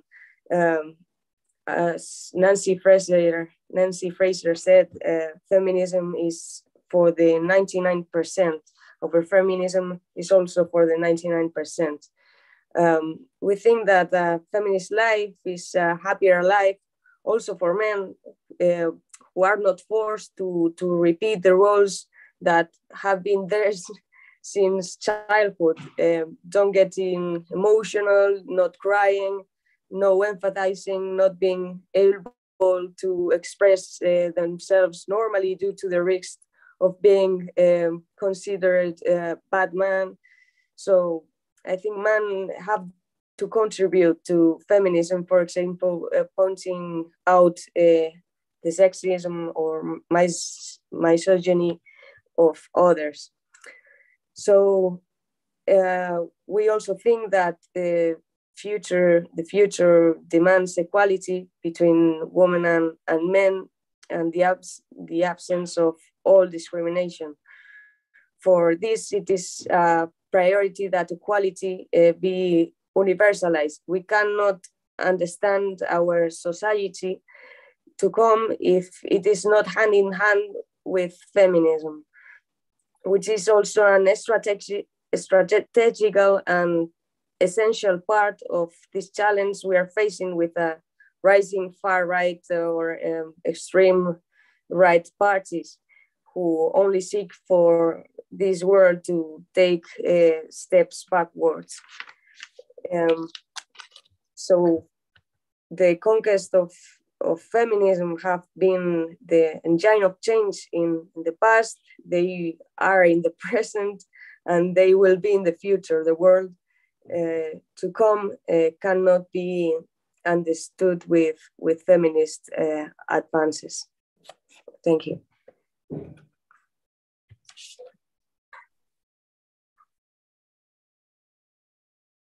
Lucía, that was really inspirational. I think it gives us hope that through building links and solidarity internationally, we can together build a better future for everyone.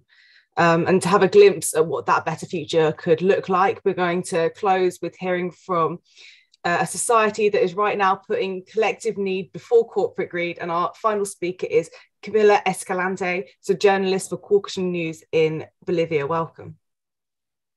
Thank you so much. It's Caucasian News, and we're based in the rural area of the Tropico of Cochabamba. And now we also have a base here in the city of La Paz, the largest city, which is also the seat of government. And today our continent is remembering our eternal commander, Hugo Chavez, who passed away on this day in 2013, 9 years ago. From here in La Paz to Caracas, to revolutionary Managua, liberated territory of the Americas, and Havana and beyond, we remember the teachings of Chavez. The Bolivarian Revolution, and led by Chavez, just like the Cuban Revolution and the Sandinista Revolution, is what led to and gave way to the most important gains in women's rights and women's liberation in the Americas. So I was asked to speak about the struggle of Bolivia. Of course, I'm not Bolivian. I'm a lot of things, North American, also Salvadoran, but I've come here to Bolivia and have lived here for the last couple of years and have learned a lot about the struggle of women, in particular the struggle of Indigenous and Campesina women. I just wanted to start with this report that just came out that I'm just publishing an article on our website right now. I'll publish it as soon as I get off on CaucasianNews.com. And it's a report by the Interparliamentary Union, which released its 2021 Women in Parliament list of countries with the best gender balance in parliament. And I'm here to tell you that within the top 4 countries in the world, out of a list of 189 countries, 3 of the top 4 countries with the greatest gender parity in national parliaments are Latin American countries. And those countries are number 2 on the list, Cuba, number 3 is Nicaragua, and Mexico is number 4. Not only are these countries of Latin America, which are all obviously leftist countries right now, 2 of them revolutionary countries, they're the only countries, in addition to 2 others, 5 countries out of 189 countries in the world are the only countries to have achieved gender parity in their national parliaments, whether that be Congress, House of Representatives, their National Assembly, which is 50% or more women represented in their legislatures. And Latin America has some of the only countries in the world to have exceeded gender parity, which is to say that Sandinista Nicaragua and the Cuban Revolution have guaranteed women's participation exceeding all Scandinavian countries, all European countries, and Europe only factors into this list of 189 countries in position number 7. Bolivia comes in position number 11, in 11th place in the world in gender parity. I think this is extremely important. It's extremely important because of all the lectures that we hear about women's rights, about the supposed disenfranchisement of women, which does exist and is a problem in the global South. But we are leaders in these processes for women's liberation, particularly on this parity issue, and particularly because of the Sandinista Revolution, the Bolivarian Revolution, the process of change led by Evo Morales and the Bartolinas and the unions here, as well as the Bolivarian Revolution in Venezuela, which unfortunately did not make it onto this list because of reasons I'm not aware of, but a very important country for advances in women's rights in Latin America. So I've been living for a long time in the Tropico of Cochabamba, which is the rural area. And some of the issues that are very important to women here are things like people need and have been provided because of the economic policies under Evo Morales and his former economic minister, Luis Arce, who is now the current president, access to loans, access to land. And they have been fighting for food sovereignty and the building of bridges and infrastructure to be able to not only to grow their products on their land and be self-sufficient, but to be able to bring them to market, both within Bolivia and internationally. This is a feminist issue. This is a women's issue.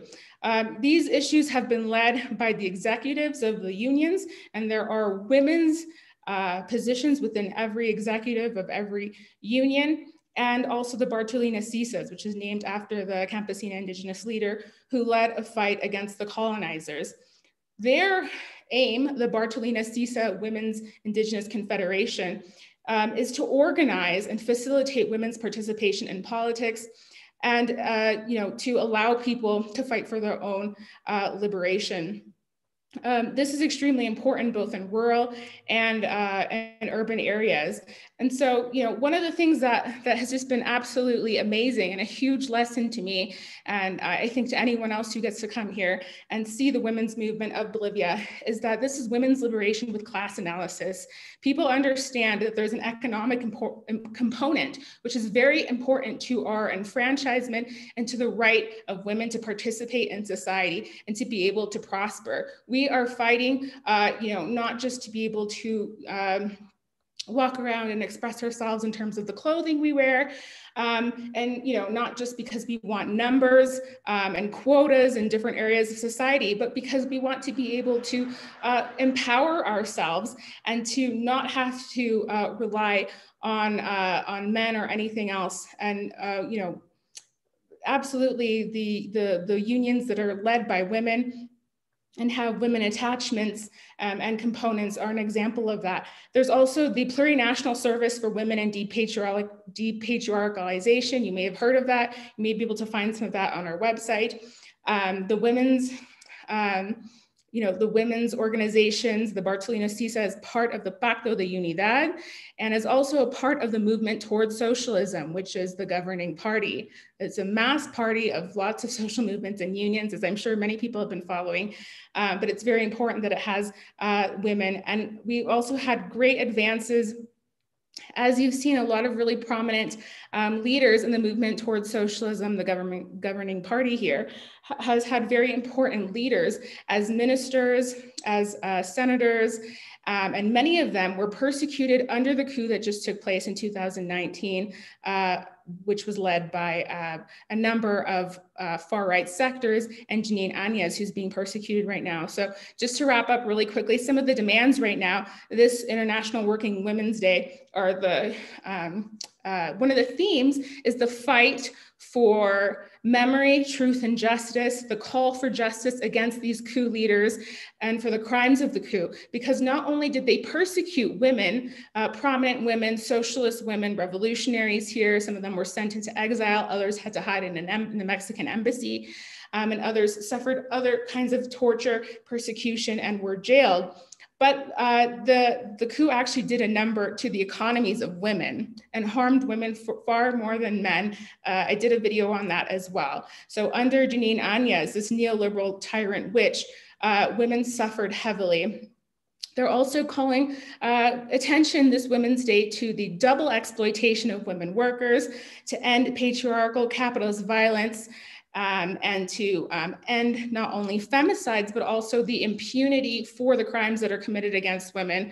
So the Bartolina Cisas and the Alliance of the Women's Organization of the Democratic and Cultural Revolution are convoking a grand march this Monday for the life and security of women is another one of their themes, and to demand justice for victims. And we're going to see a lot of ministers, a lot of people from the government, and probably President Luis Arce. And so please follow our coverage of all the women's advances and all the different things we'll be doing for Women's Month here in Bolivia on Calsatra News. Thank you so much for inviting me and for all the organizers and your work. Thanks so much, Camilla. It's great to have you with us today.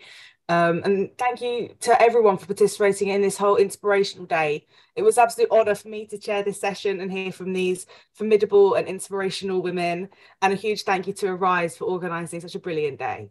And please take on board the action links, including by donating in the link provided, so that Arise can continue hosting these important events, and follow our media partners Labour Outlook, plus joining future events, including the Urgent Action Tackle the Cost of Living Crisis event, which is taking place on March 16th. We have heard just now how important our campaign against the Tories' reactionary agenda is, on a number of fronts, and our work for international solidarity, and indeed in Labour for socialist policies and Labour Party democracy, which must go alongside all this work. So now we must build a better world, and let's do it together. Solidarity, everybody. Thank you so much for joining us today.